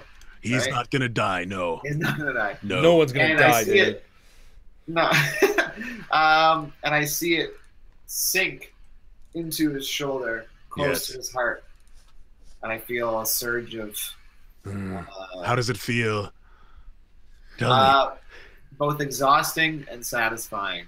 Satisfying. But also scares me. It scares you as well, but also quite satisfying, yes. Yeah. Wonderful. Thank you. All right. So the cultists finally gather their footing, manage to get their footing, and each one of them, everyone, no matter how much they've been damaged, each one is continuing to chant. We need to stop these people from chanting. Now, the one standing before you, Vestal, takes a swipe at you. And it does 7 plus a 10 to defense. Does it hit? A total of 10? Yes. No. I see the blow coming and I sidestep. I say, you will atone for your sins. And as that is happening, another one, the female one standing in front of the abomination, jumps backwards, putting another cultist between herself and the abomination. And she begins to speak, but her words change, and she's focusing very intently on you, Kessler. As I keep my fingers in my ears with the wax. So you're going to get a +3 on your willpower roll for the wax in your ears. 6, 7, 9, 10, 11, 12. That's 12? the first time it's a positive thing. I know. 6, 4. All right. She rolled a 13. So, fucking what? Well, the wax starts to slip. Waste of $1. Dissolve. And you can just barely make out what she's saying. And the words that she's saying stress you out a lot. And you are going to take 3 points of stress. Shit. I'm at 8. And she laughs as she sees her words sinking into you. Next, the cultist that was hit by the bolt rushes forward towards you, Arbalest, and he's going to swing his Wolverine claws at you. And he's going to miss completely. Describe how you dodge that attack. With your do it epically with voice. your microphone on. Crap. I see a Wolverine-esque creature coming toward me, and I sink back into some sort of what's that called? Where a crab walk. Crab walk as he swipes right over me, and I come right back up. Excellent. And, look him right in the eyes. And his eyes look completely soulless, dead inside, and yet there is a hunger. You can't quite put your finger on. Actually, no, you can kind of relate to the hunger that you see in his eyes. you know what he's going. You know what he's about. And I look right in his eyes, and then I wink at him. Ooh. Yeah. Something happened in here. He licks his lips. All right, I and lick my back. now the other cultist, the one that is between you and the female, is actually another female. Jeez. And she is going to continue chanting towards the man in the center of the room. And she's actually increasing her speech just a little bit, maybe to get the process done a little bit quicker. And that's them. We are on to round number 2. To start off this round, we're just going to go to Targul for a second, just to hear his thoughts. Targul, what are you thinking right now? Why is this beast in the middle not affected by the slash of my blade? What is going on? And then I lock eyes with the only cultist, the female, that has increased her chanting. I've set my eyes upon her. Excellent. She's next. Vestal, Wolfgang. Don't listen to her, Kessler. His spirit is waning. You can see he's struggling with the words that he's hearing. And I say, you are with friends now. It is not time. And I try to imbue him with some comfort as I perform my newest ability, which is Shepherd's Lesson. Is that Shepherd's Serenity. So I'm going to actually spend 6 points of my magic points to heal him 3 points of sanity. Comfort all over. Perfect. So, his words reach you, Kessler. How do you feel? When her words spoke to me, I could feel the abomination pressing against my skin. I could feel him trying to work his way out, and within me the rage began to build, but it wasn't a controllable rage like before. It was not as if the abomination would come out and I would be able to control him like I always have. It felt almost like he was being pulled out of me for a sinister purpose, to perhaps do the will of this woman. And yet as his words sink through me, they enter my ears and fall upon my soul and my heart, I can feel the abomination not only shrink back against the darkness of my mind once again, but also back into my control, into the locked cage I keep him in. And with tears in my eyes, I turn towards him and I nod a brief thanks before standing back up myself. And as you stand up, Targul jumps into action, unless, Wolfgang, you wanted to do anything else. I would like to shift as best I can to a more advantageous position, more defensive, and try to go into full defense if I can. That's a major action. Okay, then I would just like to shift, I guess. Okay, so you shift back so that the man has to move towards you to take another attack. Good. Now, Targul, as you see Wolfgang shift back behind you, your eyes locked on the cultist who's speeding up the ritual. It's your initiative.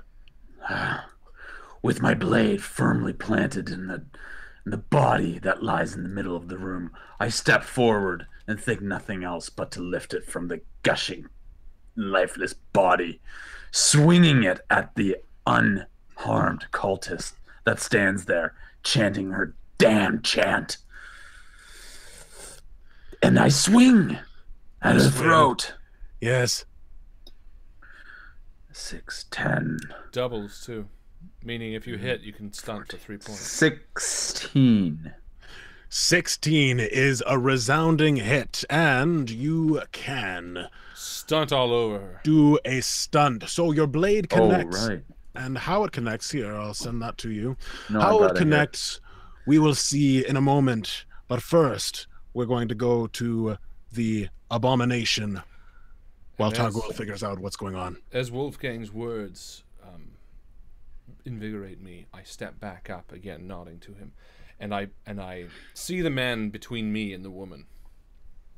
Now, manacles are the chains that hang from my, but they must have a reach on them, correct? They do, yes. They How do. far away is she? Yes. So the person that's in between you and the person that you attacked is actually another female. I want that one, the one I already cut up. She seems. Yes. Does she look a bit more powerful than the others? Does she seem? I got the impression that she was maybe a leader. Important? Important. Yes, there is something about her. She's wearing a pendant that the others are not. Well, she's gotta die. So I'm gonna try to swing her. Can I get around the woman in front of me? You definitely can, yes, with your manacles. Then, while the beast is against the back wall of my mind, it still breathes fire, but now it's under my own volition. So, 8, 9, 10 plus the manacles, which is +4, so that's 14 to hit. That is a resounding hit. And as you are connecting with your manacles, we're going to jump back to Targul. Targul, what stunt did you do? I've decided to go with lightning strike, and therefore, lightning attack, Yes. and therefore immediately make a strike against another player. So another monster. Yes. Cultist. Excellent. But in fact, maybe I'll do it against the same one. All right. Better to take down one cultist and leave only 3 left. So go ahead and do 2 damage rolls. And you can see and hear right beside you, not too far away, the abomination is taking his manacles and is getting ready to whip them at the other cultist that's behind your target. So I'm rolling these twice? Yeah, so whatever your damage is. On your... Ooh! Sorry. So 12? Oh, 12 plus my strength, so 12. 16 for the one. All right. 16 damage. Yeah. And then 15 damage. All right. 16 and 15. So she is eviscerated. Tell us, how does that look? I, with very little effort, slice her head clean off, but my aim is not very good, and instead of getting right the neck, I also take off the top of her shoulders. And so it goes right through her chest, affecting her boobs too. Okay. Who's The really upper taking half- a hit on this? The upper half slides off her body and she begins to fall to the ground just as manacles whip through the air to the cultists behind her. Kessler, what is your damage? So I decided to spend the 2 stun points on Mighty Blow, which inflicted an extra 1d6, and I rolled both 6s, which I'm very sexually frustrated about. It would bring me to a total of 19 damage. 19 Plus damage. my 12 has to fuck this bitch up. She is also eviscerated, So punished with impunity. Is he? Oh yes. As the light from my torch gives purchase to the room. No, So again, reiterating what had happened, she cast her spell on me.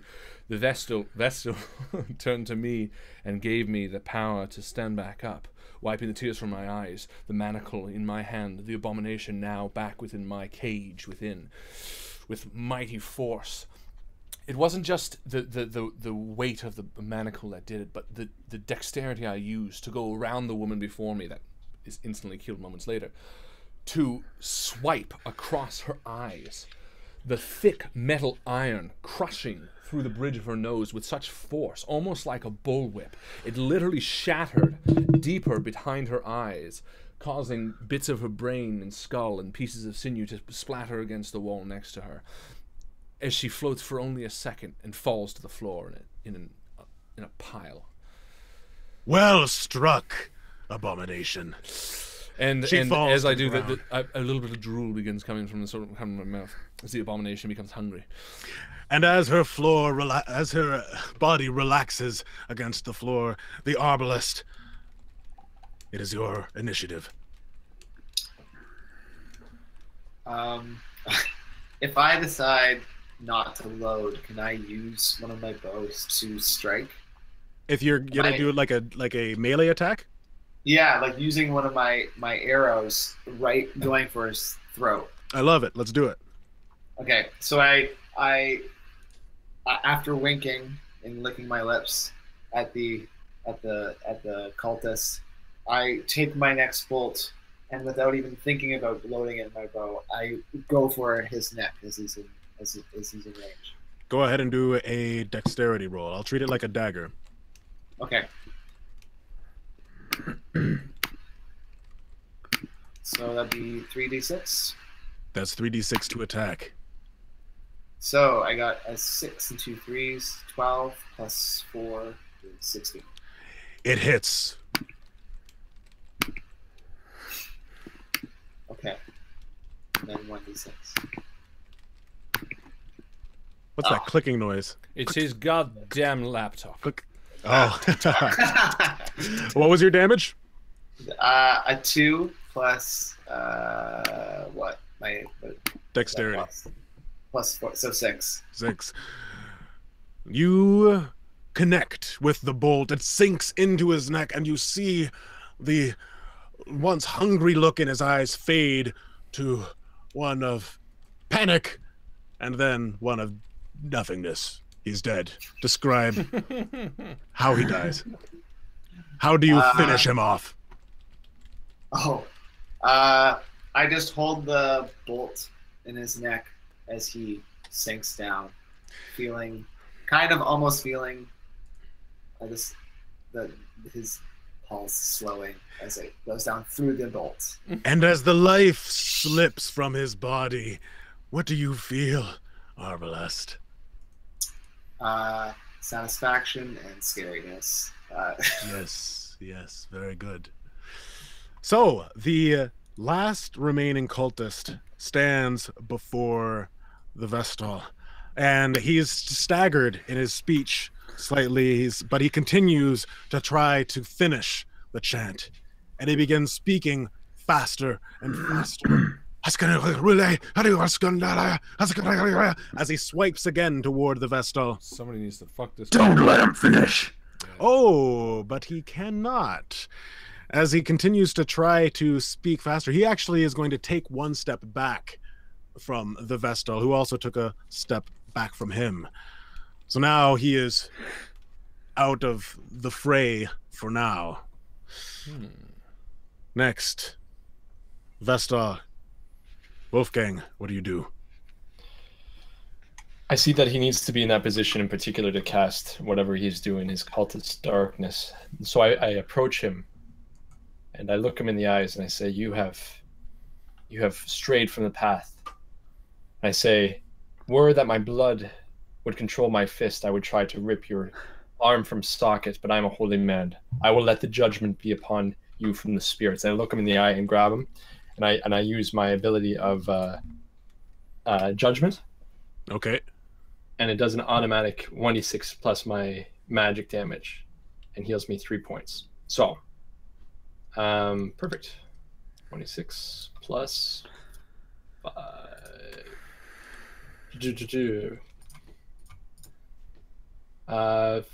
So I believe that's 9 points of damage. 9 points of damage. 8 points of damage.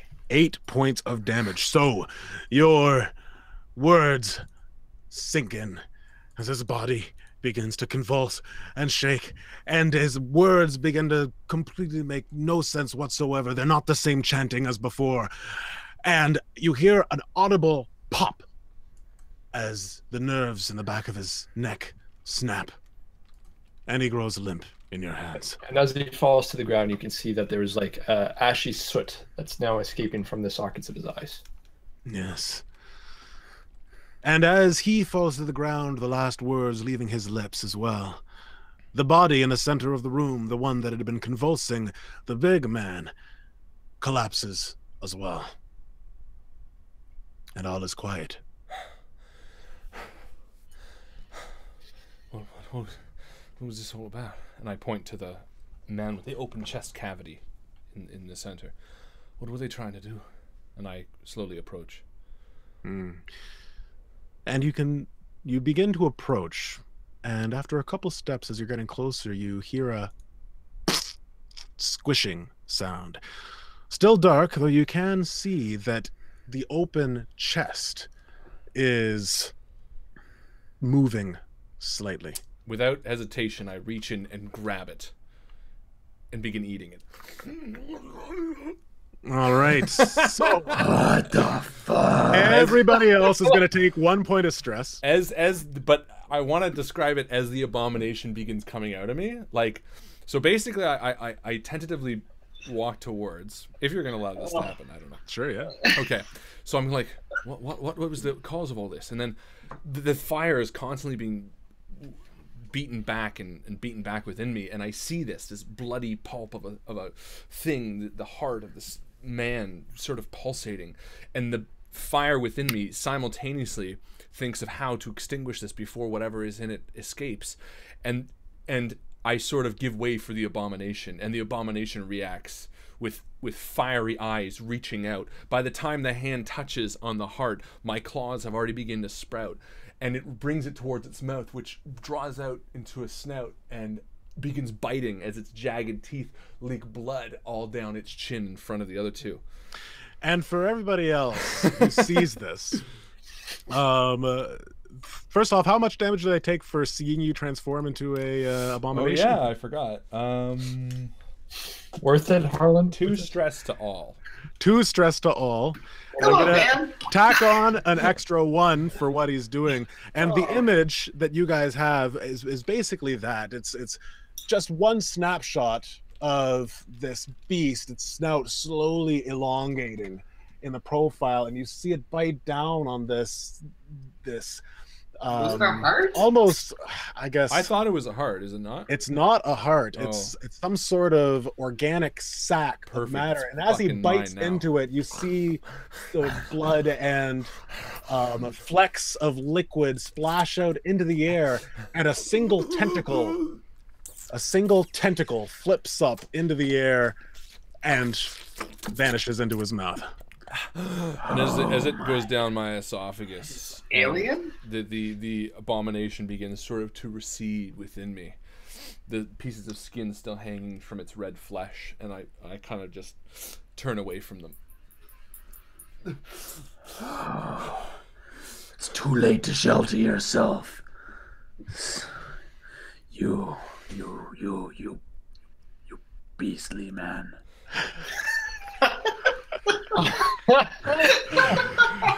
Abomination, Why are you laughing? perhaps. It's true. Kessler, you said you would keep that under control. I said I would. I said that you had nothing to fret, and you don't. Wait, so It how much? doesn't seem like you're in charge. Seems like you're full of the impulses of the beast. Whatever was coming out of that creature was not of this world. It needed to be destroyed, and there was not enough time to act. And so the abomination took hold, and if you don't like that, then so be it. And I turn and begin to leave. Listen, Where are you leaving? that really stressed me out. Yes, well, you know what Anyway. stretches me out? The idea that you, someone who seems to have no regard for the people of the village, someone who pulls his weapon on a man purely trying to do his job, and you, leper, quietly judging with a raspy-ass voice, being a little bitch about everything. I'm not judging. Who And am I you, to Vessel, judge? you standing there, hoping to garner favor with the gods. Well, all the gods are dead. I'm living proof of that. And with the blood, warm blood down my chin, I wipe it off, and I go to turn for a door. Whichever door that is. So there's the door leading out. There's a staircase leading upstairs, which you can only imagine is the main blacksmith's, the forge, perhaps upstairs. All right. And I angrily go to leave to that door and begin heading upstairs. All right. So the three of you are catching your breaths down in the basement of the blacksmith's, surrounded by bodies and blood. What do you do? Search the bodies Hmm. for anything. Targul, as you make your way around searching the bodies, most of the cultists have nothing on them. Some strange pentagonal tattoos. But one of them, the one that you remember being vanquished by the abomination, is wearing an amulet. Hey, this one's wearing an amulet. And I toss it to the abomination. Take this. Before I leave, I grab it without turning around. I walked in the door. No, when he calls Don't me, eat. when he calls Don't me, eat stop. it. And I take it and I exit. I don't know. And I turn to the other two and I say, It makes him feel like he's more part of our team. He is, but he seems to need to be told that.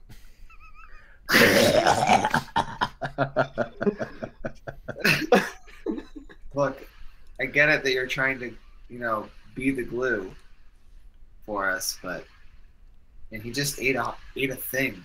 Like, now that's inside of him. We have to watch out for that too. We have to watch out for the abomination and the tentacle thing inside of him. This is a lot to handle. I know, it's quite disturbing. I'm very stressed. And if there's anybody that should be what's holding us together, it's certainly not me. I know, or me. Vestal, come on. Speak up. I knew this was going to be a challenge. I had no idea what really resides within Kessler, and I still think I'm only seeing the beginning. But if he changes like that again and he loses control, I need to know that you guys will all help me in stopping him before he causes too much damage to himself and to those around him, including us. I asked Targul, and I asked for always here Arbalest to assist.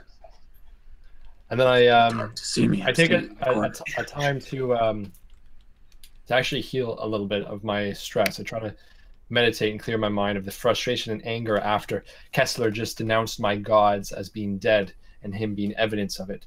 So I take a moment to realize that that was not him. That was the anger that bubbles deep within. And I resolve my stress by 3 points. Resolve? What?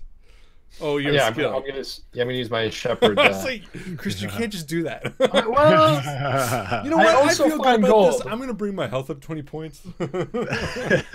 Oh, okay, all right. I was such a Canadian. I'm no problem. gonna spend 9 points.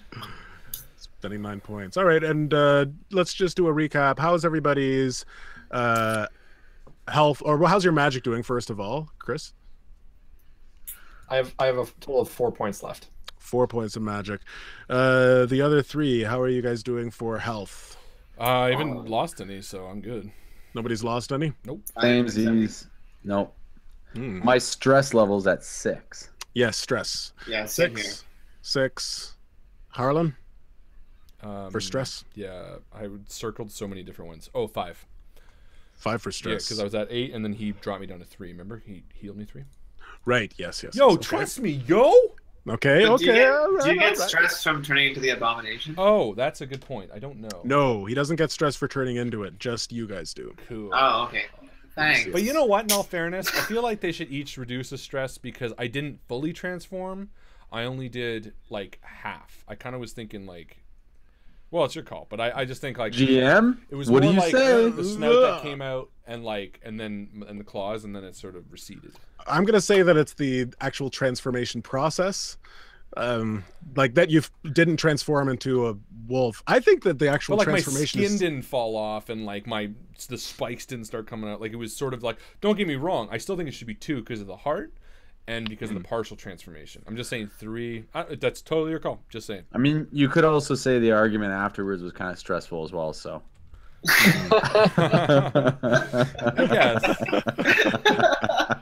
Well, we'll leave it the way it is. We're gonna leave it the way it is. I didn't mean to undermine you. I'm No, sorry it's all I'm right. picking on you, Arlen. No, not at all. It was a good. I don't regret it at all. Okay. Kessler is a complicated character. He's fighting his inner demons. He's trying to understand them, but they're also taking control of them. You know? And as you're thinking of all these things, as you make your way upstairs, you push open the basement hatch and find yourself in a dusty forge. Looking around, the just beams of light from outside and little bits of mist are smoking and wisping into the room. I've already entered it, I'm assuming? Yes. Okay. I'm going to do perception when I walk in, because I feel like we haven't really been doing that much. Do you have your torch? I got everything, baby. 12. I'm going to grab some of the candles from the cultists, or whatever they were lighting the room with, so we have an extra torch. Excellent. Just filled with fireflies. Okay, so with a 12, you manage to see something glittering in the corner next to a desk or a workbench. Okay, I walk over. And lying on the floor, dusty, you see 10 coins. No one else is in the room, right? No one else. I scoop them up, place them in my pocket. All right. And the other 3 who are downstairs, Alex, you were searching the bodies. Wolfgang and everyone else. Arbalest, what are you doing? I want to actually see that medallion. I'm curious about the significance. So as soon as they get into the room, I say, Kessler, may I see the chain that was thrown to you? Perhaps I can decipher some of its meaning.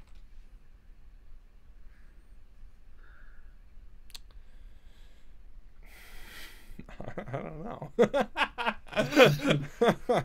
What does it look like?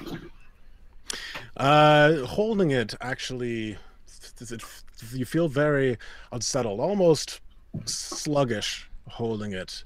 And it looks like it's like a bloody cube, a cube with spikes sticking out of it. Really? So it's basically Hellraiser. Yeah, but you can wear it around your neck. And For pleasure and pain. I guess, yeah, okay. Don't throw it too hard. Did I steal money last game?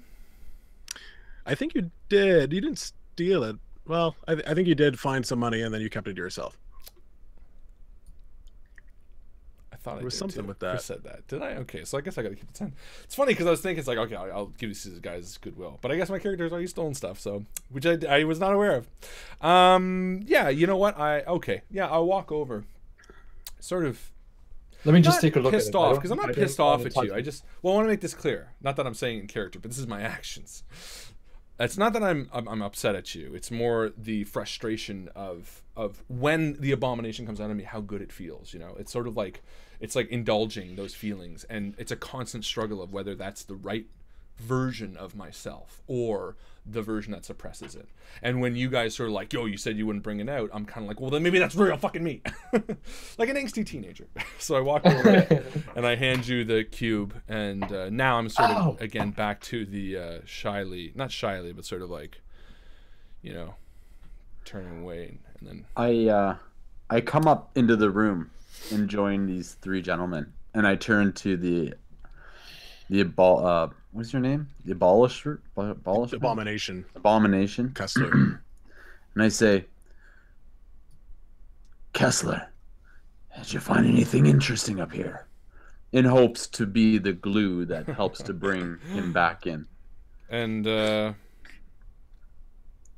don't know. I'd be like, yeah. Let me rephrase. I'd probably split. Did you find anything?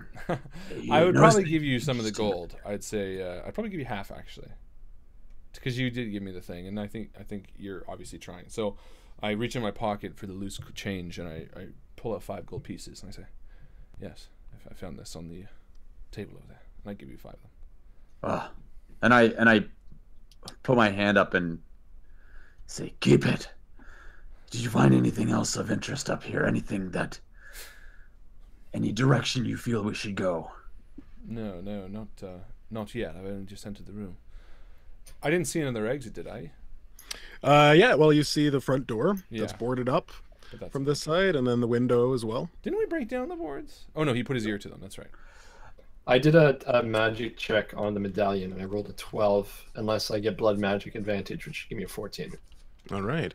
So Vestal, you place the amulet in your hands, careful not to let the points prick your skin, and immediately you notice that it is actually covered in blood. And you sense that the magic is very much tied into your own style of blood magic. This is an amulet that will, if imbued with your own blood, will increase your vitality, improving your hit points a certain amount. But the effects are draining in a way and make you a little bit more sluggish, more vulnerable to attack.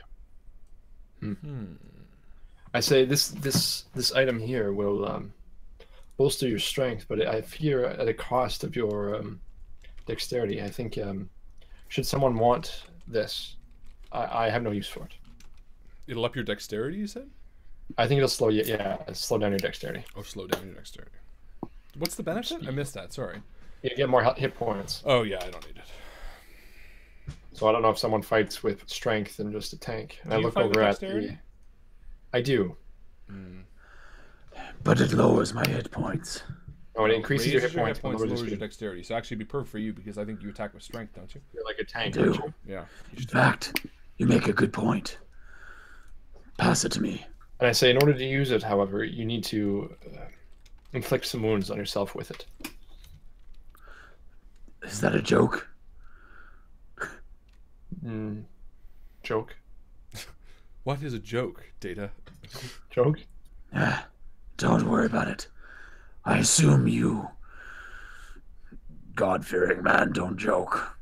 And I take the amulet and I immediately start whipping my legs and back with it Well, not As that it- much. as it leaves sharp gouges in my skin. Yes, okay, and you whip your back and you feel the blood pouring out, and you feel a connection. You feel a little bit more sluggish, but you do feel more energetic, Somehow. almost. Somehow the pain, it makes me feel more alive. So whenever you're wearing this, And I put it on. you're going to get plus 10%. I want you to use this as a kind of a separate health bar Okay. for yourself.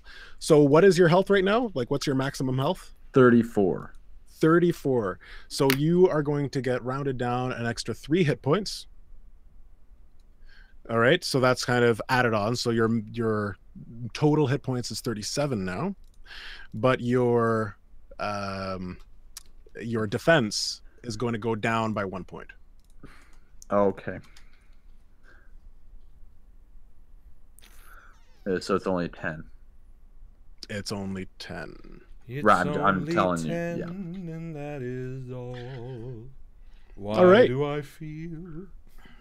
So you are in the forge. There is a stone forge that looks like it hasn't been operational complete in a long time, complete with a chimney in the back and a stove.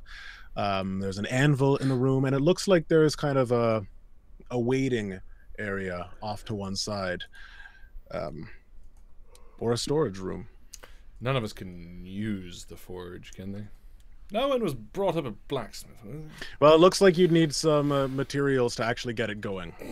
You'd need some coal and you'd need some wood. And Well, there's boarded up doors. Let's use that. I think you need more to get more heat. Yeah. Well, I'm not a blacksmith. That's why I don't know. All right. It's going to be the next question for the stream. In 5 Yeah, words, in 5 what is the words. job description of A blacksmith. So blacksmith? So this is the front door then. Yep. Is there anything else? There's a side room. There's a side room to with a closed door. So I turn to the others. Seems like this might be the last room. Are you ready?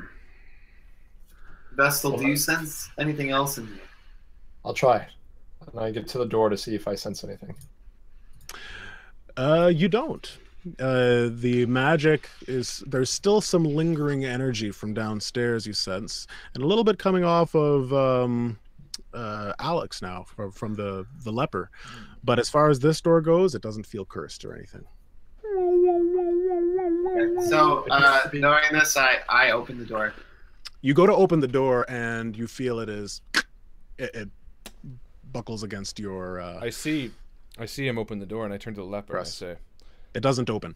It doesn't open. sorry. And I see that, and I turn to the leper and I say, Leper, do you still have the key? You. And I retrieve it from my pouch. I think perhaps that would benefit us in this situation. Here it is. And I reach out, and I take it, and I head over to where the arbalist is. And I hand him the key. I don't need to open the door. All right. Arbalist, the abomination hands you this golden key. And taking it, you slip it into the open lock and turn it. And you can feel it turn completely over one way, hearing the gear mechanism inside clicking all the while. And click. It opens. But you feel the key, something strange about the key, and you go to pull it out, and it won't come out. The mechanism has locked it in place.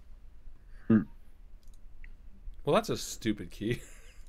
What a fucking waste. What the heck? Hey, Kind of like the hey, shovel. leper, You feel like leper. it's broken inside. leper, get me your broadsword or longsword. 'Tis a place of only one use. Be wary of the whorehouse. What? So wait, it went in, it turned, it clicked, and then it got stuck. Then it got Well, stuck. did So you- the door is open. Oh, The door okay. is If you unlocked. use the shovel, it's done after first Oh wait. use. Oh, okay. So The it's keys are open. done It's after open. first Okay. use. All right. I didn't I buy did not that catch it was that it was open. open. Yeah, I thought you didn't catch used that it. was And open. I thought I used it and Yeah, it got no. stuck. I It's gotcha. unlocked. It's unlocked. Oh, okay. It's like, and then I go, oh, okay. So And I you lost the key. You open the door, and inside is completely dark. It looks to be a storage room. But as the torch light fills the room, you see a few things. So first thing you see is a bag with some coin inside. There appears to be 30 coin inside. Oh, nice. So I Alright. pick it up and I start divvying it up amongst everyone equally. And wait, what's 30 divided by 4? 7. Now remember Some left that over. 50% of the coin that you find is to go to the master.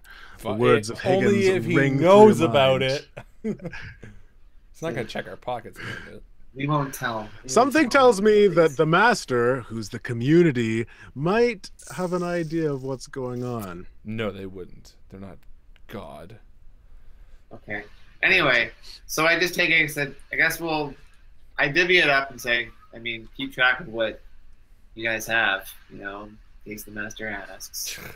Fucking master. This is More like a throwbacks tax to the Star Wars campaign, where it's like in character or meta. I know that it's the community, so of course I support Yeah. it. But as a character, there's like no reason, in any way, for me to believe that this fucking master that no one gets to meet gets half your coin.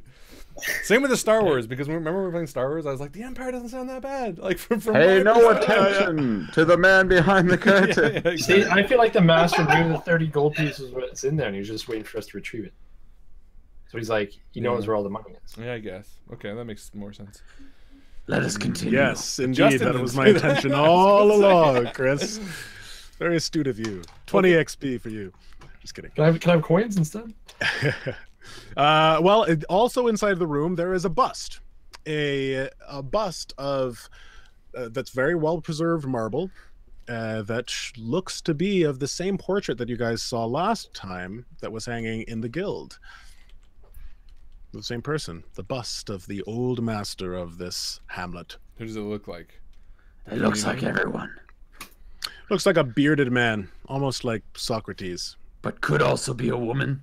but it could also be a woman. I'm gonna roll perception on it. It could also be young or old. Could also be, yeah, a young boy with a beard. No. Ooh, 10, 14, and then perception. That's a 18 roll. All right, so you would recognize that this is an old bust that must have been done sometime in the late 1700s, possibly was even brought overseas and sculpted in Italy. And you can tell that it's... Oh, wait a minute. I forgot we're playing a game. I take it. I forgot how this game works. Yeah, you take the bust. Okay, cool. And in Darkest Dungeons, you can collect, like... I totally forgot. Did we take the last one, by the way? I don't think you did, but I'm dumb. assuming that you did. Yeah, we should have. Okay. It's like hanging in the guild right now. That's totally safe. I go back into the blacksmith room. Anything else I can pilfer and take? Well, I was Any going to say, there paintings? is, you do find some... Oh, damn, this is the wrong page. You do find something else inside. It's a stone, and it looks like it's... Actually, it looks like it's petrified, like twine or some sort of vine, and it's been wrapped, and there's a yellow star on top of it that seems to glow slightly. Some sort of trinket. Thank you. Oh, you Pocketed. I pocketed it. Okay. You pocket it? Okay. Place it upon my pouch. So the others do see. The others do see the stone as well. This is all in the storage room. I let it go because like Leper's been pretty cool to me. So I kind of see it and I turn around. Oh, I'm not hiding it. I'm willing to give it to whoever, but simply to move along, we must clear the blacksmiths. Hopefully, I think we have. if we continue through these halls, I don't know we what can else is there to disenchant clear. the front door. Is the blacksmith's clear? It looks as though all the rooms in the back blacksmiths is clear, though the room that you did, or the door that you did bust down in the basement was, well, it's completely broken. And now it's just an empty hole for whatever it may be lurking in the Abbey. So the door that we just opened with the skeleton key was just a door and there was a bust in there? It's a and that's treasure it? chest, yo. We got money. Yeah. We got But bugs. that's what I money, mean. You there's got a nothing- trinket. It was like a Don't you closet. remember playing Wolfenstein, Alex? And it's like, yo, what was the guy I was- guarding? Now I was just picturing a hallway, so I wasn't thinking a closet. So okay. Yeah, it's a Thank you. closet. Oh, I was thinking Okay. a room, but Like a storage room So closet. I was thinking Wolfenstein. How can we disenchant the front door? And should we do anything about the basement? Maybe proceed to the Abbey. I believe the door is safe now. Then proceed to the front door and open it. See?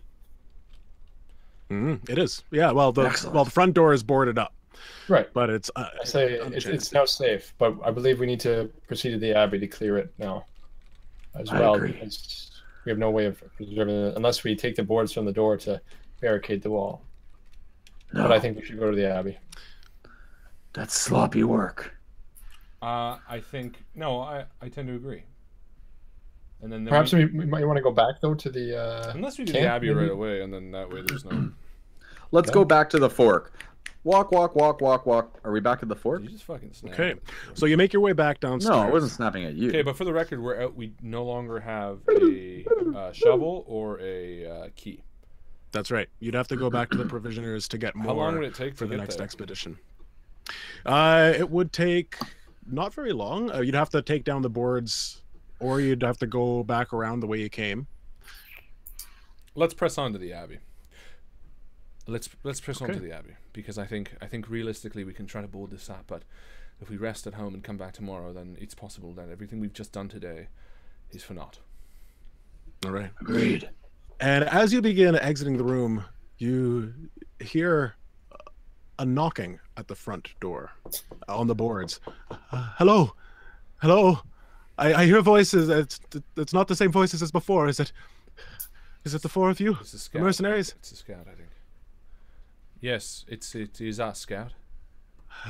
I'm assuming it's safe. Can we send the workers to come and revitalize the blacksmiths? Yes, of course, it is safe, and we're moving on to the Abbey. You don't happen to have any provisions on you that we could take? I have only but some food morsels. Yes, Nothing we else. will. Thank you. You will take the food. Appreciate it. Very well. And you see something slide under the boards. It's all about confidence, guys. Scout. When you bring the workers to revitalize the blacksmiths, do us a favor, and for the time being, seal the door to the basement. You needn't have anything come after we leave. The door to the basement. Yes, I will do that. Is there anything else? No. All right. So with that, you hear footsteps outside the door, and you can also hear the soft pitter-patter of rain as you make your way back down into the basement of the blacksmiths. Now, as you approach the doorway leading back into the catacombs, a chill runs through your body, and the hairs stand on the back of your neck, almost as if a gust of warm breath has just pushed out from the dark hallway and has washed over all of you. Vestal, do you see anything? Do you feel anything as we approach the abbey? Justin, do I feel anything? You step towards the darkness, listening intensely, reaching out magically as you did before. And looking into the darkness, you don't see anything, but you think you might hear some very soft breathing. And just as you're about to relay this to the others, you hear a mad cackling and a pitter-patter of feet run deeper down the hallway Jesus towards Christ. the abbey. Did it sound like a small? No, it sounded like the crazed voice of a lunatic. Oh my god. Just what I needed to clear my mind. It could be a lost soul we need to help out of here. Yes. Always Help trying to think them. of the best, eh? Maybe something I can shoot. I say we chase it. Hunt them down. Yes, we should follow. Agreed. And we And So with that, start running into the hallway to follow. yes, with that agreement, you take your steps into the darkened abbey towards the darkest abbey. No, you start walking towards you start walking through the hall towards the abbey. The darkest dungeon of the abbey. And that's where we're gonna enter tonight. The abbey is a long and complex building filled with many different hallways. I'm sure if we started it now, it would have been... I was kind of sussing that out too. Maybe we should have gotten back for provisions. Can we turn around now and go back, please? Now that we heard the music, Now that we heard the Oh, music. set the plot. Thank you so much to Mr. Justin Thomas James. This has been Darkest Dungeon Return. Or what? Part 2 of it. Thank you. Excellent job. Part 2 of the Darkest Dungeon. Excellent job to Justin. Excellent job to the players tonight. An excellent job to you, the community. A big round of applause for you, my friend. This has been a blast, and we've had a ton of new people hanging out. We've had a ton of new people join the Facebook group lately. So thank you guys for hanging out with us and chatting along and making this such a fantastic thing to do and to experience on a Wednesday night. Hump Day, as they call it. And it's sex-filled. Let me just put it that way. Of course, though, the game's not over until we do Endgame XP. That's right. It's the person or persons, although it hasn't been persons yet, who most earned the Endgame XP by commenting or helping or giving a bit of advice or anything like that. So first, Justin, I'm going to ask you, was there anyone maybe in preparation of the game that might have aided or gave suggestions or anything that maybe someone spent XP on that was... Definitely, yes. As far as in preparation of the game, definitely Kellen Holman. Yeah, Kellen Holman was very, very engaged in the entire Darkest Dungeons process. He spent some experience points to spend coin as the master on Chris, and he did the whole thing in role-playing, so I suggest that he gets Endgame XP. All right. Then you know what? I think he's gotten it before, but hey, if you earn it, you earn it. We're going to give it to Kellen. Yeah. Way to go, Kellen. Well, you know what? Kellen, through and through, has been one of the more recent but active and extremely helpful and kind members of the stream. So, Kellen, you just get a massive shout out for being cool, dude. Yeah. So yeah, thank you so much for hanging out. This has been Darkest Dungeon Part 2. Next week, we are back with Feng Shui Part 2, where we see the return of Jack, BB, Kim, and Seafood. Seafood. The 4 crazy action stars. It's going to be crazy, crazy fun. You're welcome, Mike. That was a great game. You don't know who David is, so please pass it on. David, they don't know who you are, so pass it on. No, on Discord. It was just... Not on Discord. I don't know. I know. I was just passing it along. Oh, on David on Discord. That's fair. Yeah, Mike says, way to go, David. And thank you for David for hanging out. We haven't seen you in a while, buddy boy. Yeah. The sweetest little fish in the world. You gonna go? You gonna smoke your pipe now? No. Have you smoked it yet? Weed and all the Yeah. Yeah. No, of course. Oh, Yeah, okay. yeah. Got some tobacco. Anyway. You got some what? Tobacco. But you don't smoke Teabag. tobacco. Yeah, so you smoke on a pipe. Yeah. So what? Okay. It's You like, puff I got it the like a heroin cigar. needle, so I might as well do it. It's like smoking a cigar. I'm not Yeah. against it. I'm just saying he doesn't smoke. It's funny. Thank you so much for hanging out. Next week, Feng Shui, please come by. And as my best friend Chris always likes to say, I'll see you around the table. we will see you around the table, guys. Good night.